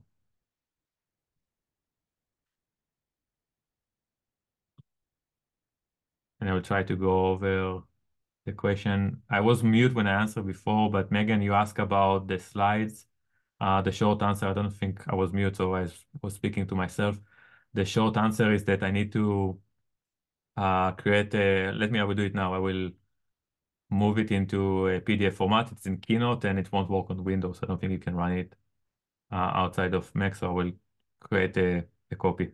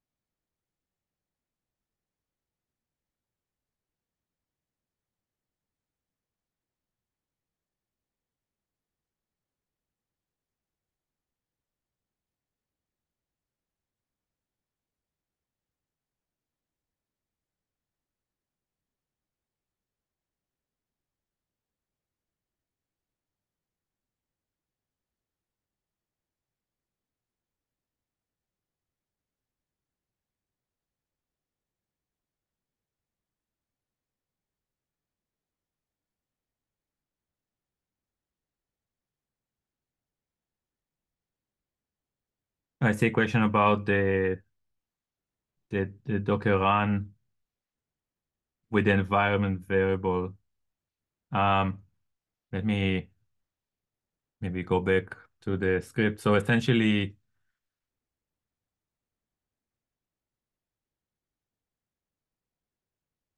let me, oh, this zoom, two screen and zoom together is like killing me.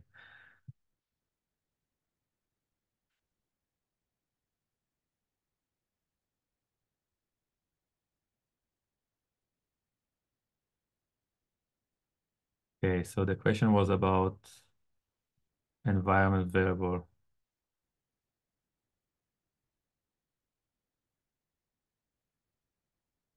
Okay, so the idea of, I mean, generally you want to use environment variables whenever you want to pass some information to the image during the runtime. So for example, API keys would be a great example. And the way to set it is use the E argument of the Docker run. And you essentially add after the E the name of the variable and the value you want to assign. And then once you run it, it will automatically, when you open the session, it should be available on the R session, this variable. We'll see a more robust, in VScode, there are more robust way to add environment variables. Like you can have a file that you load with variables, or just set uh, on the JSON file.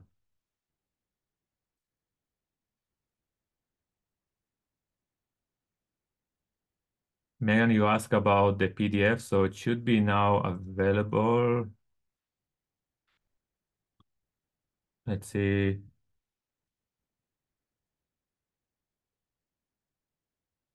It's not available yet, so let me.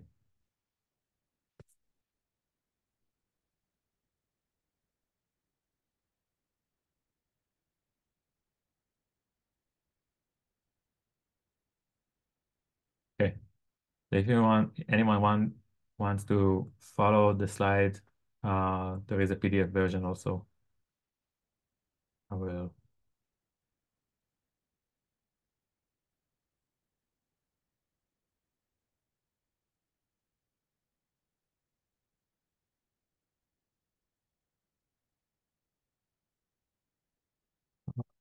Sorry, Kyle, I just sent you direct message of the slides. I'm not sure.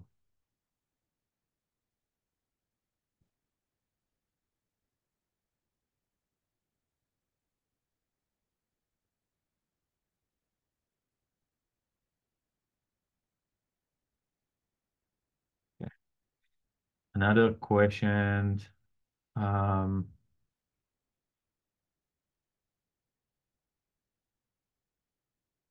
how I source the hello world. Could you um,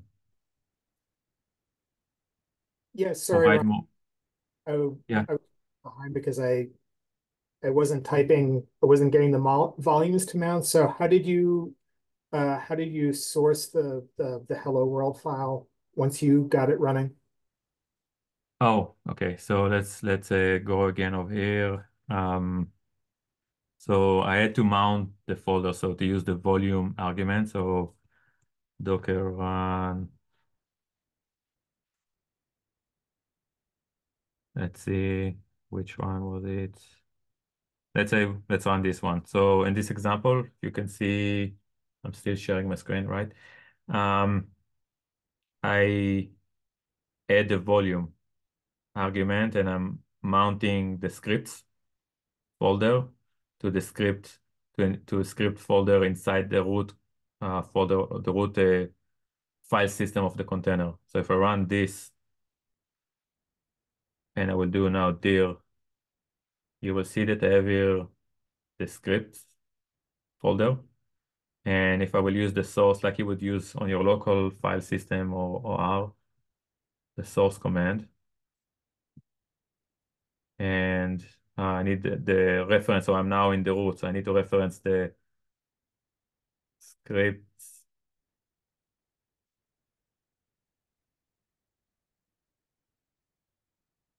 folder and the file is hello world.r,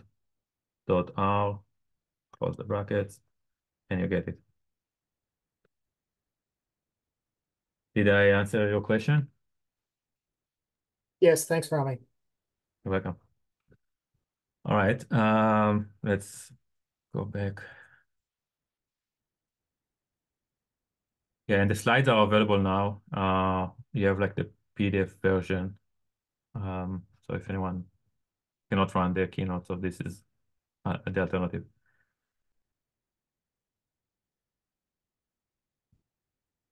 All right, so that's the last part, and I will go fast because we have another hour. I will try to go faster on the Dockerfile.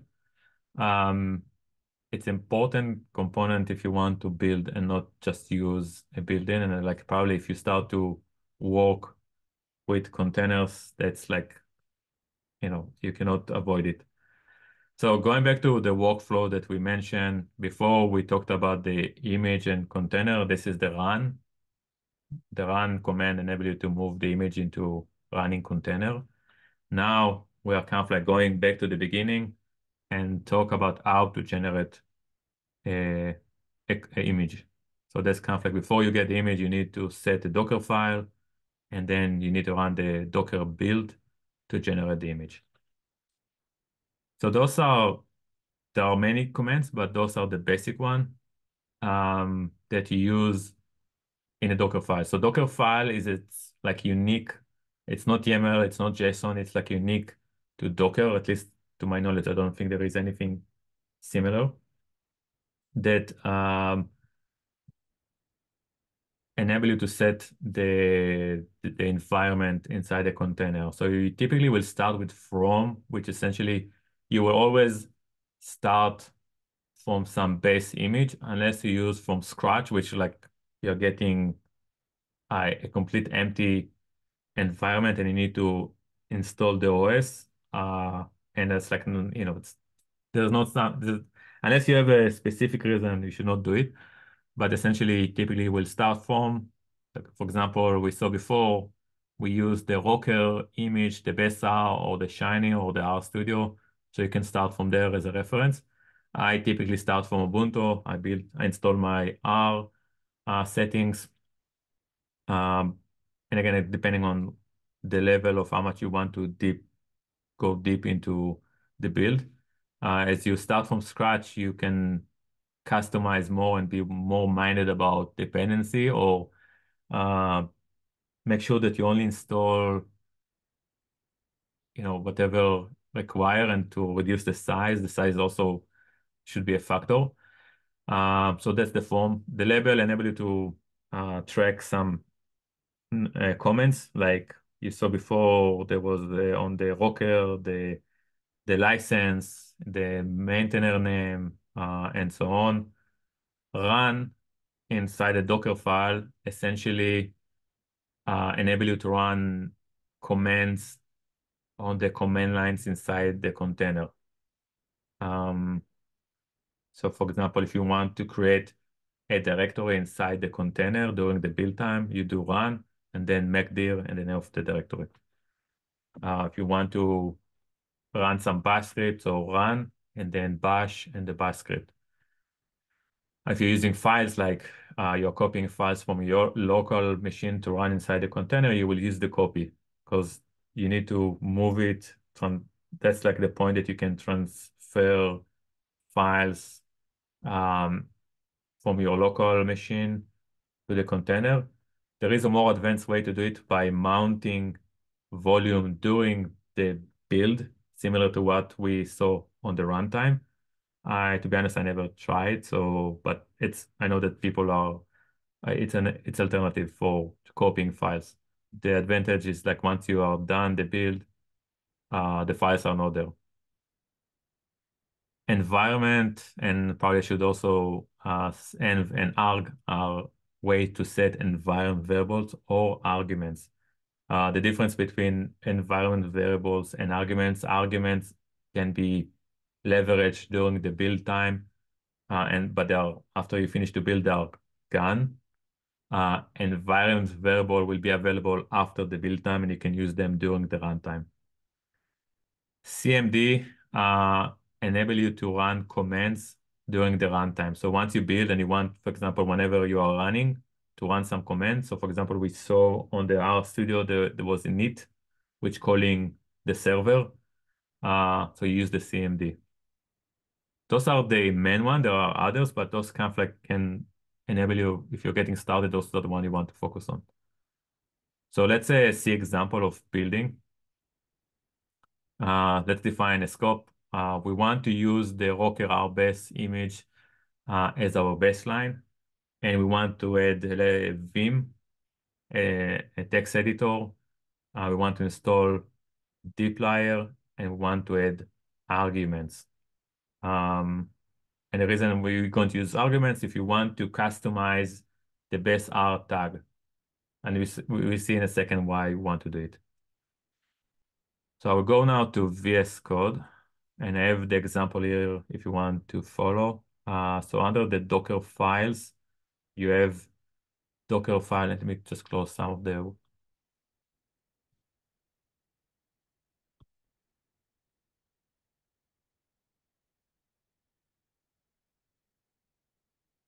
Okay. And the notation that you use for Dockerfile, anything you can use anything as long as it starts with Dockerfile, and then after that you can add like dot and something. It's a convince when you are working with multiple Dockerfile like dev, prod, and so on. But as long as it starts with Dockerfile and see it's recognized that this is Dockerfile. So the first, and let me also increase the font. And I probably should not have it. So we start with pointing the baseline image. So we're going to use the Rocker RBase as our baseline. And then because it's in Linux, we want to install Vim. So we're going to use the apt-get update and install. That's the process for, think about it like when you are installing from CRAN, that's the equivalent to installing from CRAN like a package for Debian. So you will use typically apt-get update and apt-get install, which is equivalent also to pip update, pip install, or similar package manager operation. Important to use the -y, which mean that if there are prompt a question, it will automatically answer yes. Otherwise, your build will fail because it gets stuck and you cannot type during the build. So you want that automatically it will answer any question that, I mean, in this case, yes, you can set it as no, depending on your context. And then that's the package we want to install. In a more, typically in a more robust build, you will have many Debian dependency, and that you will use it to install all of them.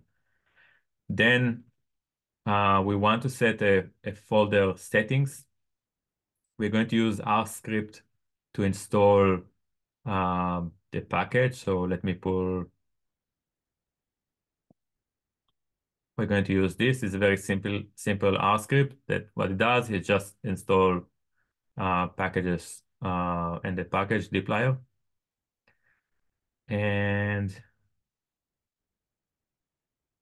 so we want to copy the file because it exists on my local machine, and want to copy it to the container. So we're going to use the copy command, and we're going to copy it to the settings folder we created. And then we're going to run it from the command line, the script. So we're going to use the R script to trigger the file, which is going to install the dplyr library. So let's see the build process.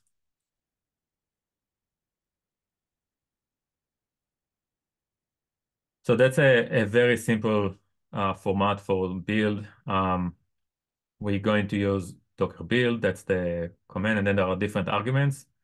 The dot here is saying my file, like giving a context of where I store my files. In this case, we are copying the R script, and it's stored in the same folder that we are running the Docker file. So that's the context of my file system. If you're using a different folder, let's say you're using a subfolder, then that you want to copy from there, so you need to specify it here. We specify the name of the file, of the Docker file with the F argument. So here in this example, it's a dockerfile.x1. I'm using argument called progress equal plan. I want to see the build, otherwise it will give you a concise view. The advantages of using this argument that when things get broken, you can actually go and see what was there, or it's easier to debug. And then I'm going to tag it. The naming convention for tagging is typically I'm using Docker Hub, so it's my Docker Hub account username, so R Crispin, and then dash the name of the tag, the name of the image, and then using the column semicolons and then I'm adding the tag. So in this case, the tag is X1 for exercise 1. So let's go ahead and see how it's going to work. So I need to be in the folder. So is it Docker?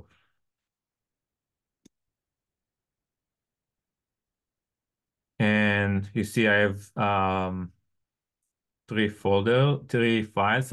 We have the install underscore packages R, and we have the first one that we're going to test, so Dockerfile, and let's run this one first. So I'm going to do Docker build, and hopefully I should have it from the memory. No, I do not have it, so let's write it down.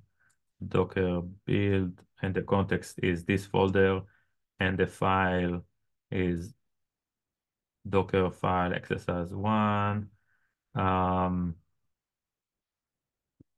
progress equal plan, and I want to tag it as Crispin, and we call it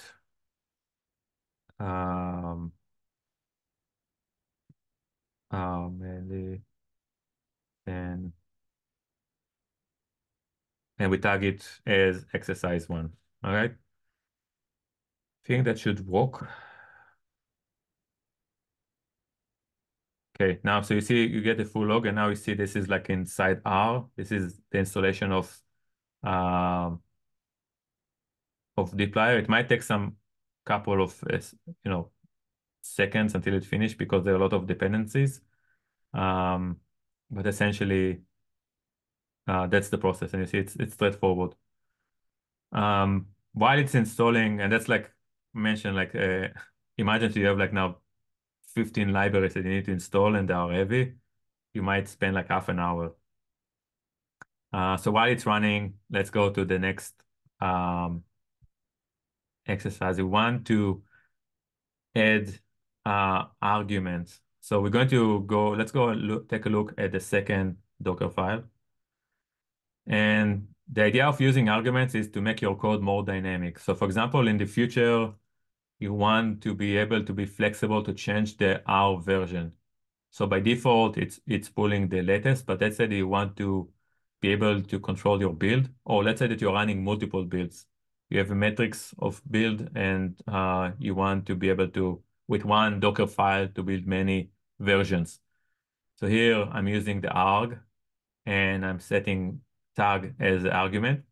You can add, and it's very common to set a default value, and then I assign it here as the value.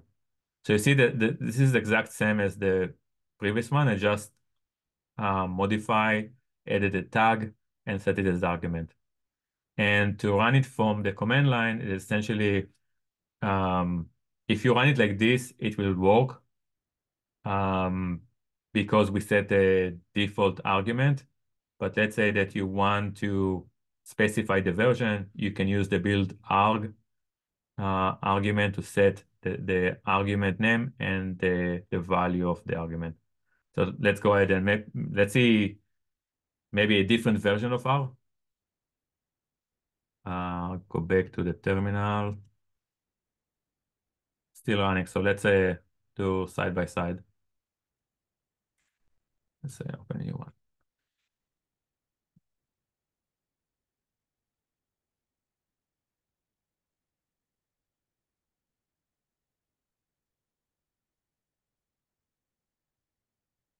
And this is Docker files. All right, so let's run the same command, Docker build, and let's change first. We want to change it to the second Docker file. And let's add build arg. Make sure that I'm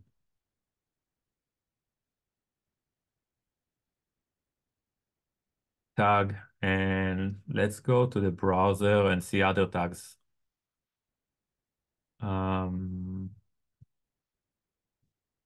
So let's take version 4.33. 4.33. I'm missing dot. And let's change also sorry, let's just resize it to change the version 2.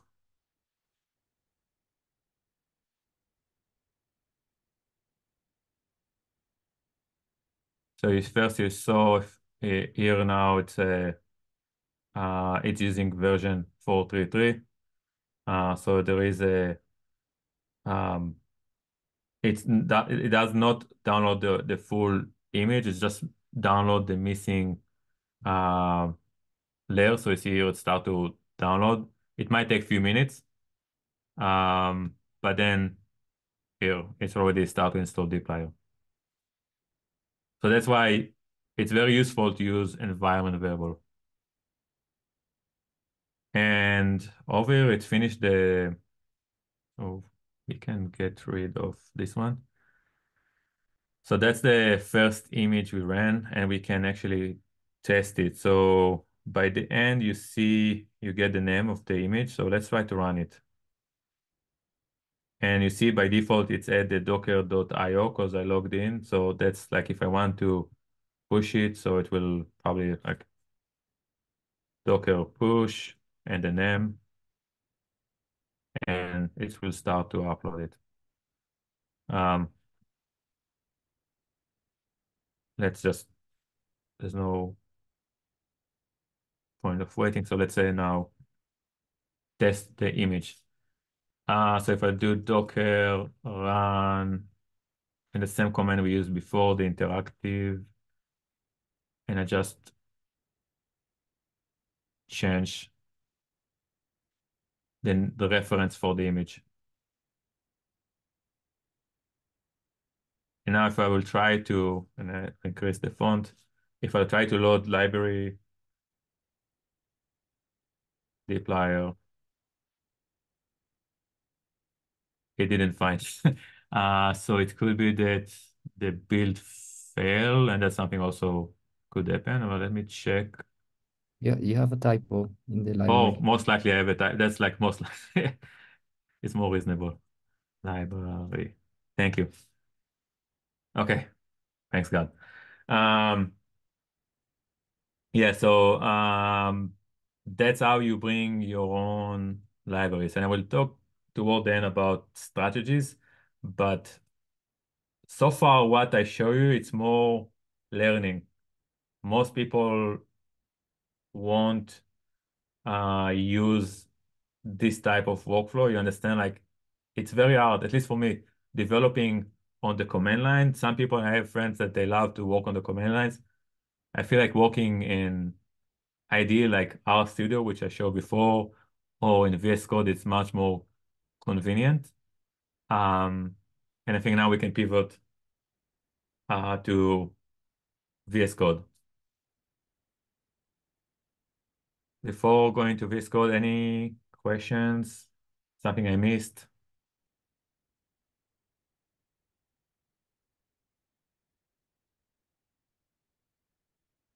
Oh, that's important. System prune, you want to use it once in a while um, to clean your um,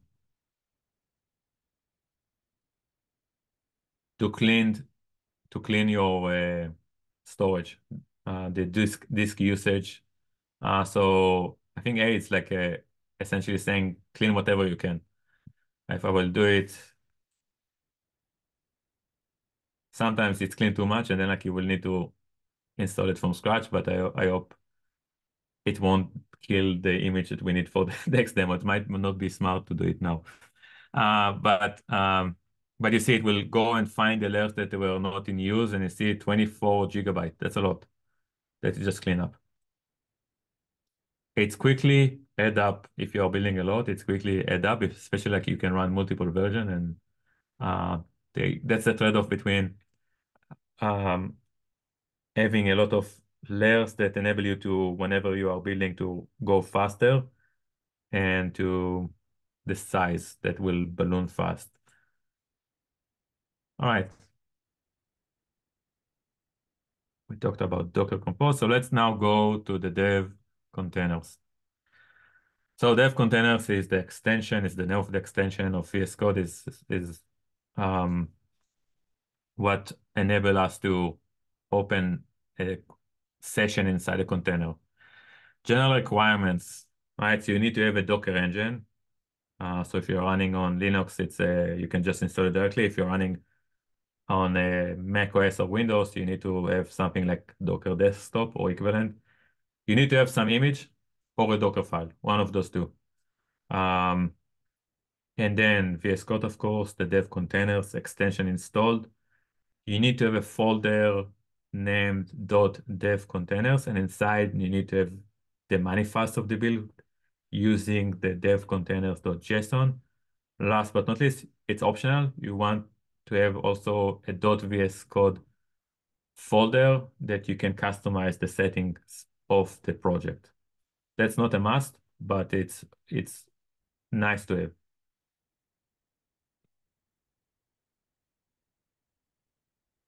Um, and that's kind of like, how it will work. You will have the settings will define the VS Code settings inside the folder or the project. It will work even if you're not using the containers. It will work when you open a folder, which is equivalent in RStudio project.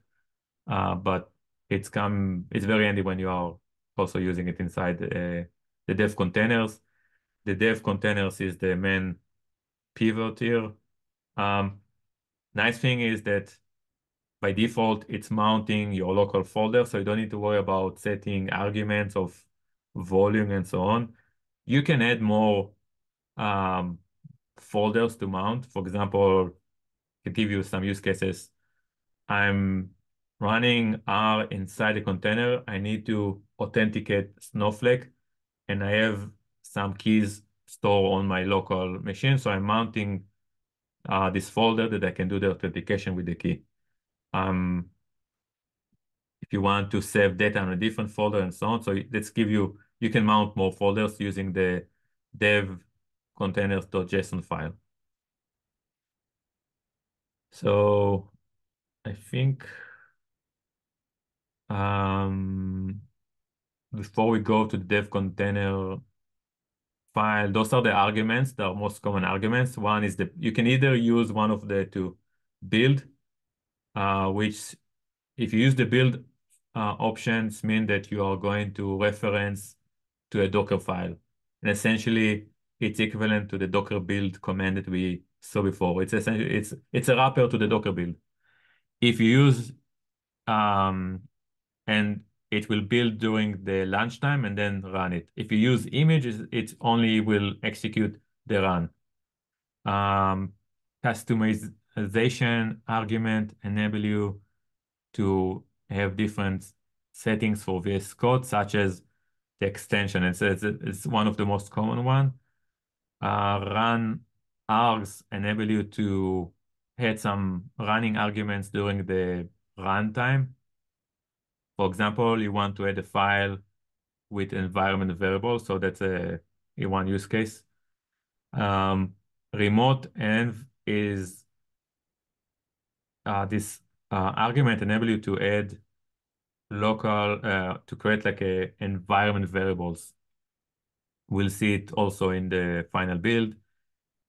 Post create command is it's a nice command. I didn't find it much of a use. Enable you to run commands after you launch the container. So think about it like this. If you take the best R image that we saw before, we point it as the build.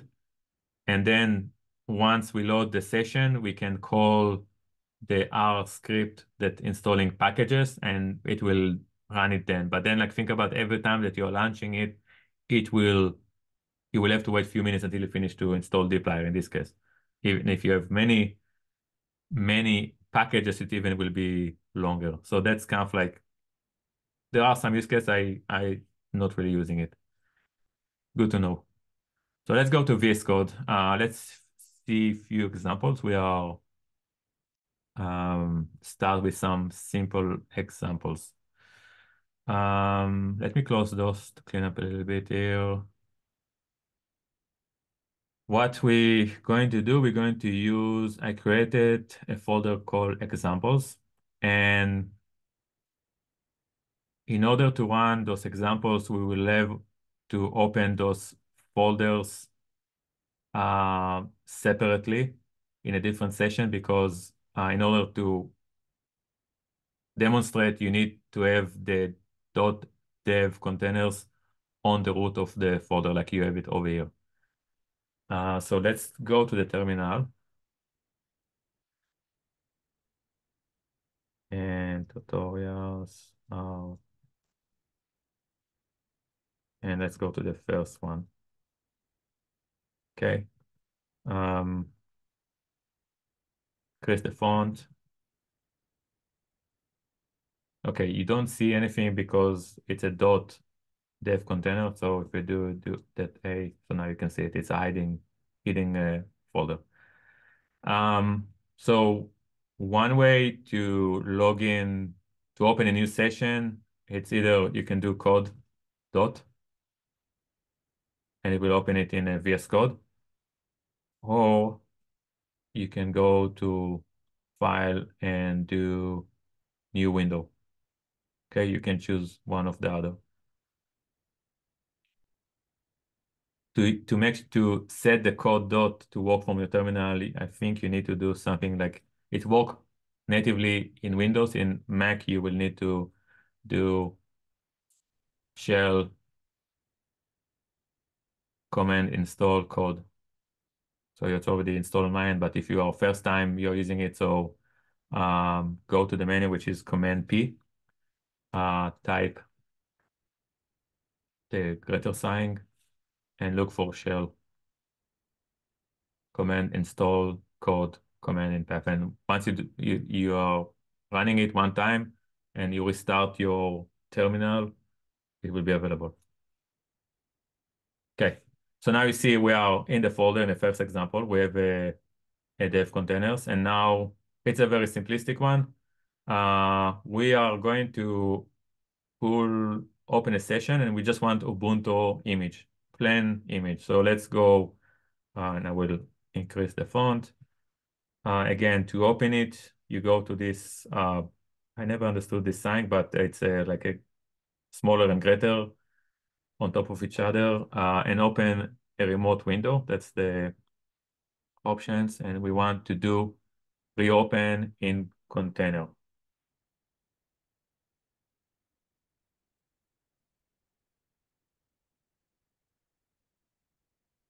Now you can go and see the log. It's running really fast because the first time that you will do it on your local machine, it will go, if the image is not available on your machine, it will go and pull it on the back end. But and that's the first time, it's cache it, and next time it will be immediately like you saw now. So that's take into account that the first time might be slower on your end. And essentially, we are now, you see I'm on here, I have I'm inside the terminal. If I do ls dash a, I'm inside. It's mount my local folder.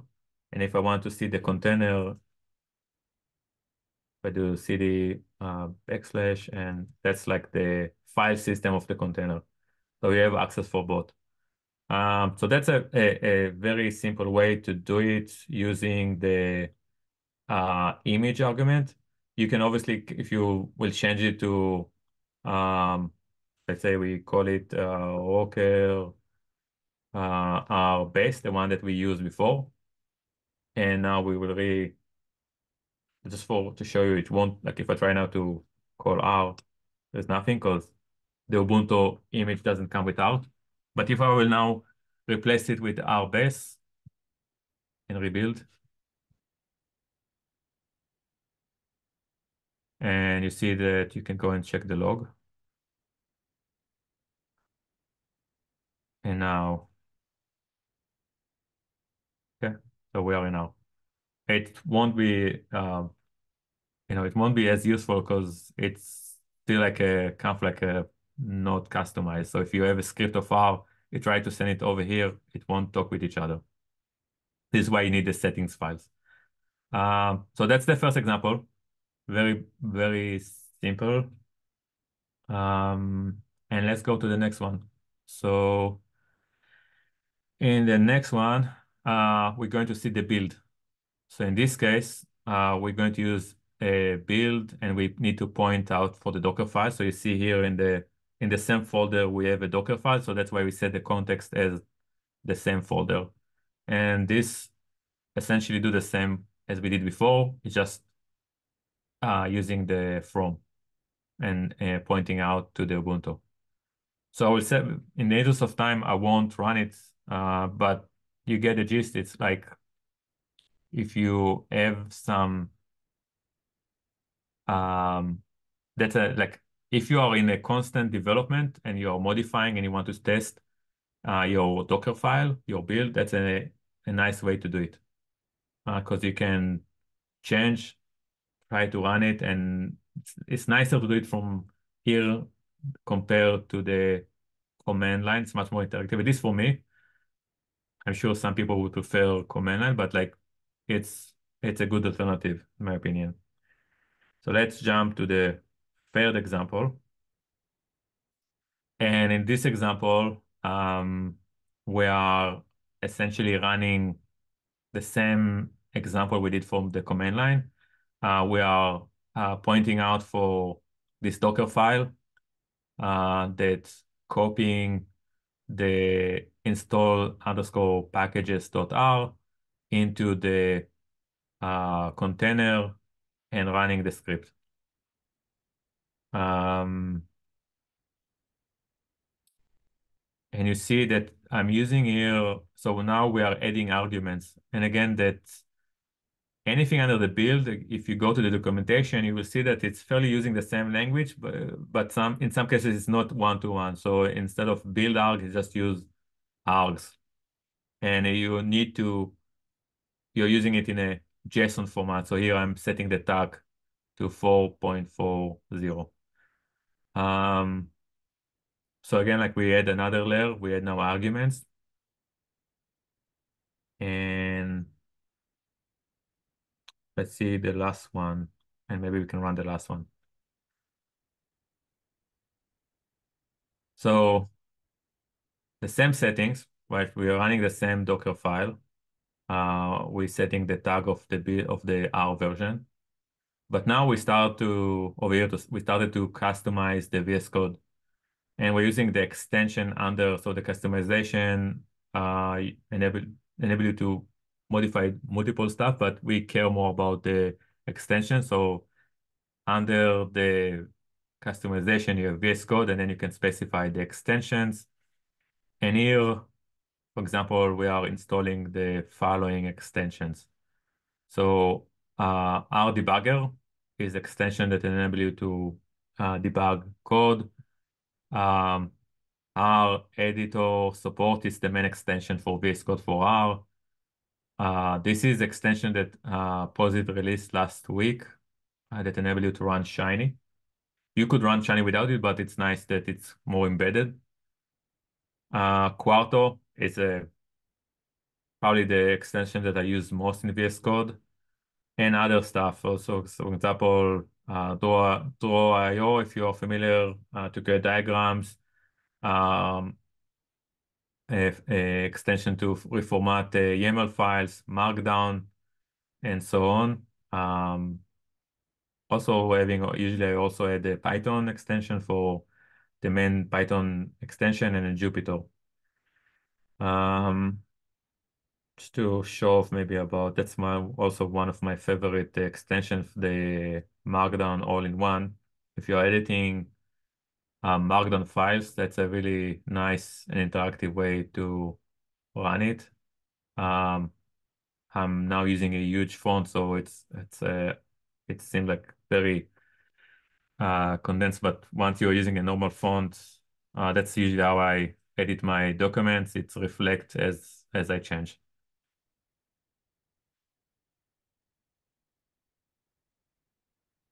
So why don't we try to run this, and then we can talk about R with.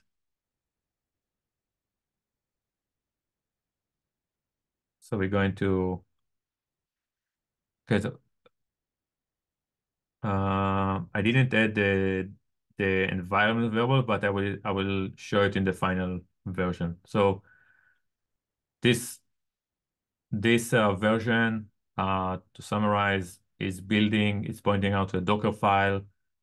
This Dockerfile build use a version 4.4 from the Rocker and install dplyr, and then adding some extensions. So let's go ahead and see how it will work. Cd example 4 for dot, and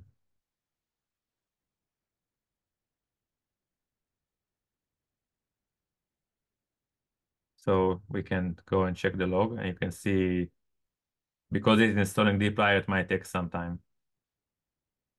That's the concise version, which is sometimes very hard to understand when things break, and I promise you things will break when you start to use Docker. But then like it will speed up the full error log outside and give you like a angry error message.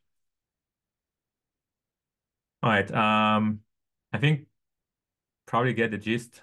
That's less interesting. Let's go to talk about R with VS Code and the dev containers. And I think that's why we are here, and dedicate the last few minutes for this. All right, so general requirements, and it might sound awkward, but we're using a Python library that's running R, so it's called Radian. The nice thing about Radian that is give you all the code completion, the colors, the things that you don't have in, like if you're running R from the terminal like we did so far, it's not as efficient or nice. I will caveat that it's not as nice as RStudio. So, I'm setting the expectation. Then we need image, or you can use the Dockerfile with the build. We need the VS Code R extension. Nice to have is the Shiny and a Quarto. Someone asked me about key binding, so I will talk about it. Also, if I will forget, just remind me. Key binding is to make a shortcut, which is also not as nice as in RStudio, or just different state of mind.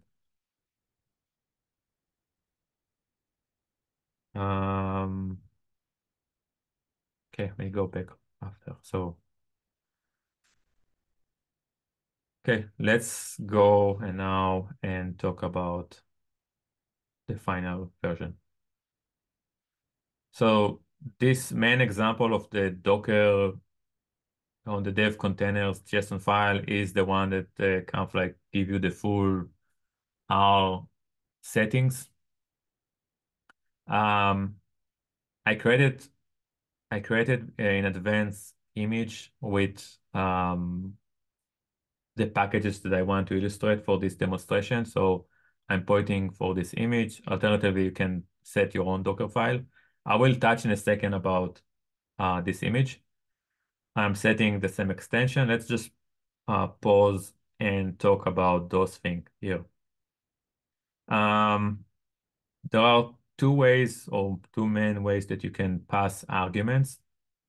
One is use the run, sorry, environment variable. One is use the run args and set arguments you want to run during the build time. In this case, I'm passing environment file and I'm pointing for the environment file. So the environment file is in the .dev container, and I just call it for convenience dev container.dev. So think about it when you're working on your local machine, and if you are using Mac, it's a ZSH env file where you store your environment variable. I'm not sure what is the Windows equivalent in Linux. It's a bash something, but it's like where you store your environment variable. So it enables you to do the same thing. And here, for example, I have here just one variable, um, and this is one way. Another way is to load from your local environment variable. So in this case, assuming that you have this environment variable, uh, you're using the remote env argument, and you set environment variable.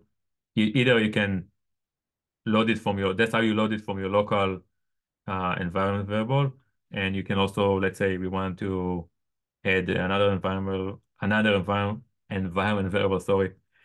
It would be like my second var and call it some var. Okay. So that's the dev container JSON file. I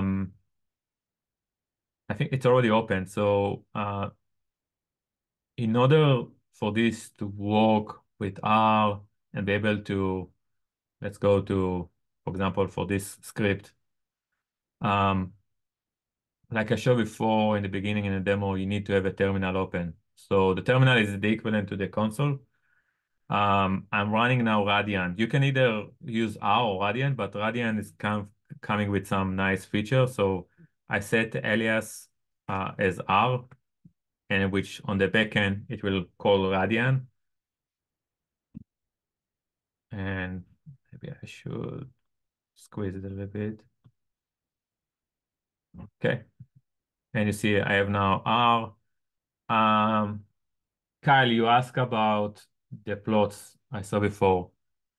If your settings are working well, this is the indication that you can use the plots. When you see here that R is set to the version that in the image, and I will talk about in a second. You see that I have Quarto also installed, and let's say that if I'm doing here Command Enter, it will send it to their terminal. This is where the settings are handy, because by default, I don't think it will do it, or there is a default behavior. If I will find the setting file, it's under the .vscode script. So in order to send it automatically you want to set, at least I set it to always use active terminal. Otherwise, I think the default behavior is that if you have multiple R session open, it might send to the one that you open first. So for me, it's more convenient to always send to where I am, the one that I'm seeing. if you want to change, you can change. But there are so many other sessions, arguments that you can change. In terms of general requirements, in order to work, you need the following packages. So my build is available over here. And you can see that I have a file called dockerfile.bsr, which is all the requirements that I need to run in VScode. Anything on top of it, I can customize to the project. But instead of any time that I'm starting a project to build everything from scratch, I have the VScode image, and then I'm adding a second one, which I'm adding the requirements that I need. So let's just take a look over here. I'm using arguments to define the R version that I want to install. We need to install Python because, and you can see here, if I go to the new terminal, that I'm using a virtual environment because we are installing Radeon to run R. So this is now run inside Python. It's running Python running R. Let's just show you an example. Like if I do a dplyr, you see I can add the code completion, and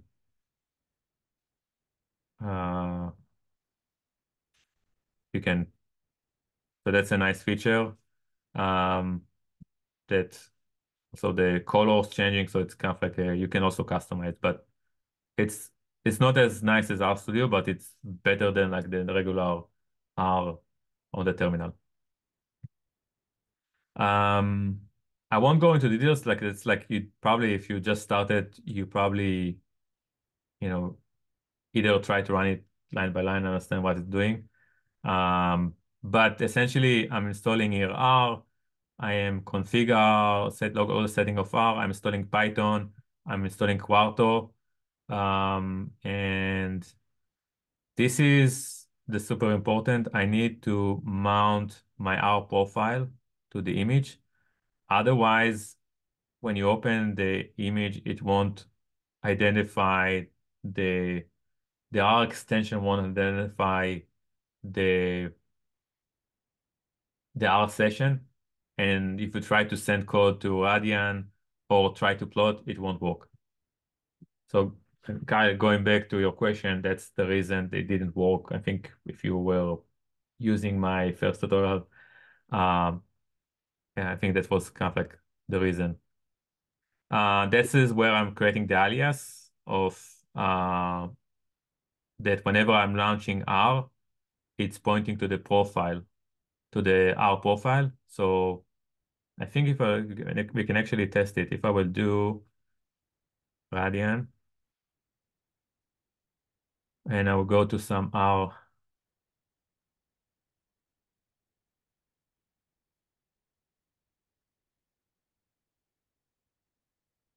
So you see, if I'm now going over here, I don't see the R. And if I will go,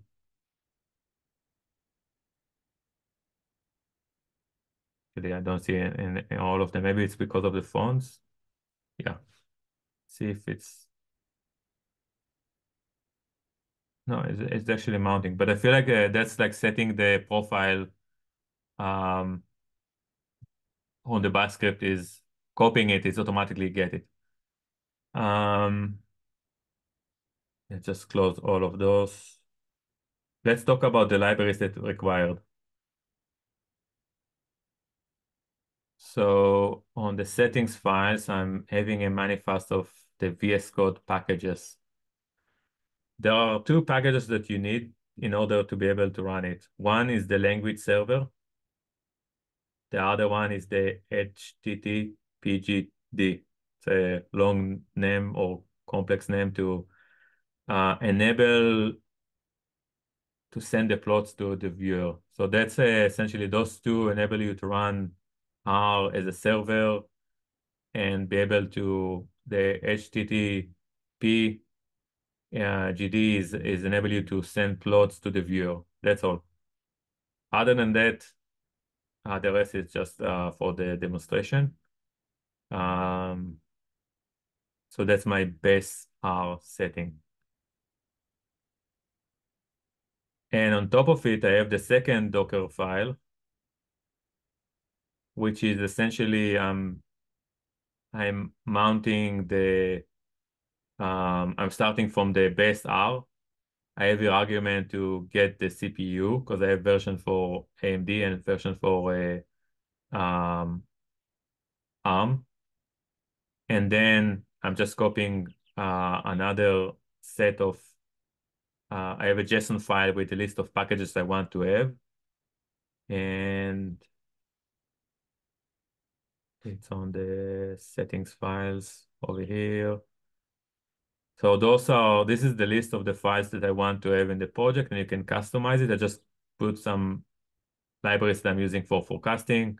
So DBI is to connect to database, Lubricate to reformat the handle time and dates objects, Tibble, Fibble, and FastTS is for time series analysis. So that's kind of like the settings. And then we talked about the dev JSON and the settings.json. If you really want to go, so you see here that the plot, I'm setting it to go directly to use the HTTP GD. If I'll try to change it to false and I try to run it, it will use the default and it's not as nice. Let's go and open our session and let's open the ggplot. Where are my tests?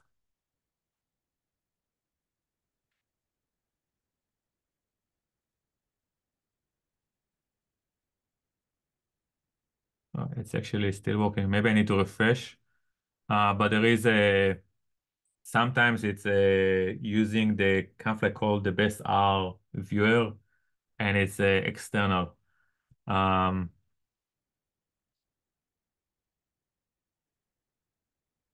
let's see if there is anything else important over here. The diagnostics. So that's a nice feature. So if you go and open this, you can see that, for example, if you have issues with your code, you will see it over here. So let's try it. All right, so you see it's giving me warnings about indent. So you see here it's not indent according to the settings. You can customize the indenting. If I will do, for example, um, dplyr, and that's a nice thing. You get all you want to see the arguments. If you over, you can see the arguments. You can go and open the help. So that's not as, it's fairly similar to RStudio. We have 5 minutes. I just want to see if I missed anything I want to cover before closing up.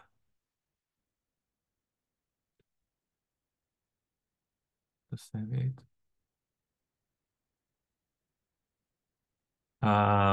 Let's just talk, before wrapping up, quickly about what could go wrong. Many things could go wrong. That's the important thing. You need to be very patient. It took me a while until I got to a stable version. CPU architecture.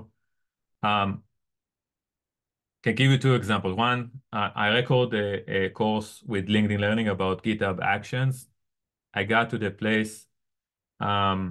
I thought that I'm going to use my laptop, so I set VScode and everything. And then they had, luckily they had their own machine, and it was a Mac desktop with M1. Um, it took me like 5 minutes to set my whole environment work as smoothly as it worked on my desktop, my laptop. So that's a good example, but like today I didn't plan to run the workshop from my laptop. I plan to do it in my desktop, which is running Intel, and things went not, things didn't really ran as smooth as I expected. I didn't have time to debug it. So that's one thing. CPU is really critical. Our profile, not seeing, going back to Kyle question about the plot is not working. Whenever you don't see on the bottom that the R and the version, it's mean that it's not connected. And that's like where the R editor won't work. And you will try to use the viewer or anything, it will go to the best R view, which is horrible. Let's talk about strategies. I mentioned I'm using to save time. I have the best R VScode. You're welcome to use it if you want. And then on top of it, I'm adding a dedicated build with the with the packages I need for the specific project. Templates is super useful. I will show in a second. I only use Docker. If I now need to open R, it's easy when you have templates that I don't. I can go to my GitHub account, clone the fork the template, and just open R. I can then modify some environment variable, but it's fairly simple to start a new project and use environment variables and arguments because this is where it will provide you with the flexibility. And I can go the last thing, and feel free to ask questions while I'm showing you some of the resources for this. So first you have this. This is the workshop. I will update the website for the workshop with other information. I just need to run a spell checking. If it will, all right. Anything that I have here, you can find. So this is the template. And this is the full tutorial that all this workshop is based on this tutorial. So if you really want to go into small details, you have a step-by-step, it's very long. So if you have the patience, that's one resource that you can use.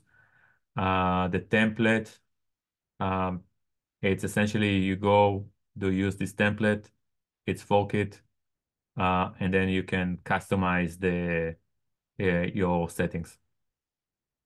Other resources, we talked about the Docker Hub. The Rocker is a great place to start if you don't want to build and you want to get your hands, get some practice. I will go to the Rocker, pull Docker from there and see how it works. When you're ready, move to the next step and start to customize. This is where you want to start to learn how to build your own images. Here, if you go to the main page of VS Code, dev containers, they have kind of like a good explanation about how does it work and some information about uh, the arguments and so on.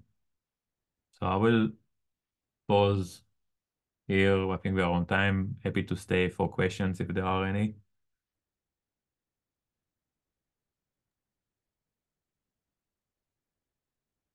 Kyle, if you're referring to the materials, definitely you can share.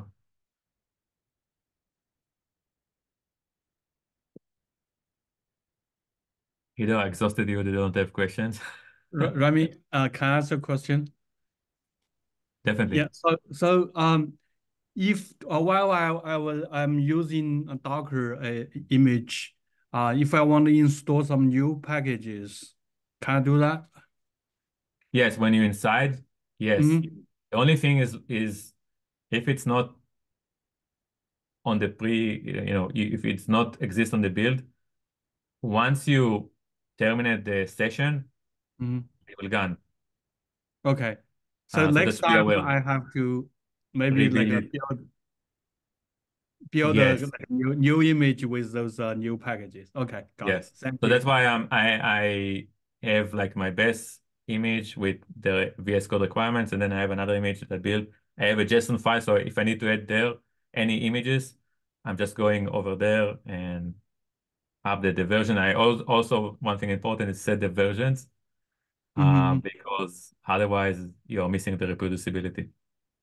Good point. Thank you.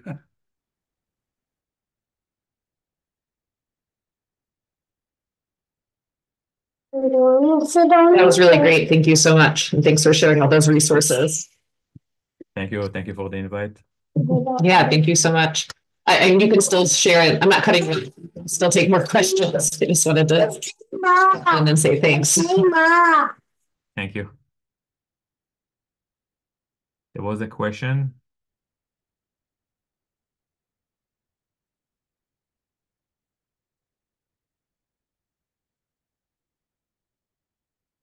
Feel free, if you have questions, you can ping me, I don't know, in LinkedIn or in or open issue on the repository of the workshop. If you have any things that I'm sure, like if you first time, it won't work on first time. Like it's like there is a learning curve. I promise you, you're going to have a learning curve, but it's worth it. Thank you, Rami. I think I figured out what my issue was. I was so far zoomed out that my axis labels on my plots just look so tiny. And so every time I saw stuff online, they looked good. You know, the points were normal size, but I think because I had everything shrunk down so much, it just looked Yeah. bad. But all like I got the session to attach. So I got the R 4.4 at the bottom, you know, everything was working fine with Cordo. Doing all that stuff. But whenever I was just doing a standalone R script outside of Cordo, I would render a plot and I'm thinking, man, this is Yeah, ugly. And no, when I'm that's like like the back without when it's not mounting the R, and that's like I think we in the past we were chatting about it somewhere, and it took me a while to understand it. But that's like I feel like now I'm kind of like in my environment is very stable. do you mind if I show you real quick just to kind of make sure that I'm on the Yeah, right yeah, path with what you're saying? yeah. Um, I'm getting to it. There we go. Yeah, so I was so far zoomed out that these are really, really tiny. And same thing with the Yeah, and points. and if you go, there is try the three dots. Like this is even nicer viewer than the one I show. If you go on the plot, you have options to change it to dark mode, and yeah, Yeah, that's like using a to zoom in. And if you yeah, change one of the options there, like the one to the left, yeah. yeah, that's Yeah, a it's pretty neat to see. yeah, But even like when I would pull back so far, it would just let me see if it does it. You know, every like these the labels would get so tiny, you know. But I mm, mean, this is the typical size that I would script in, so you know, I thought nothing of it until, you know, sure enough, you bring it back to a normal size and yeah, really simple fix. Sorry to take up the time. no, that's awesome. I'm happy that you were able to figure out. Everything that you did today. Thank you. You're welcome. Awesome. Thank you, everyone. Hope you enjoy the rest of the sessions. And if you have any questions, feel free to ping me.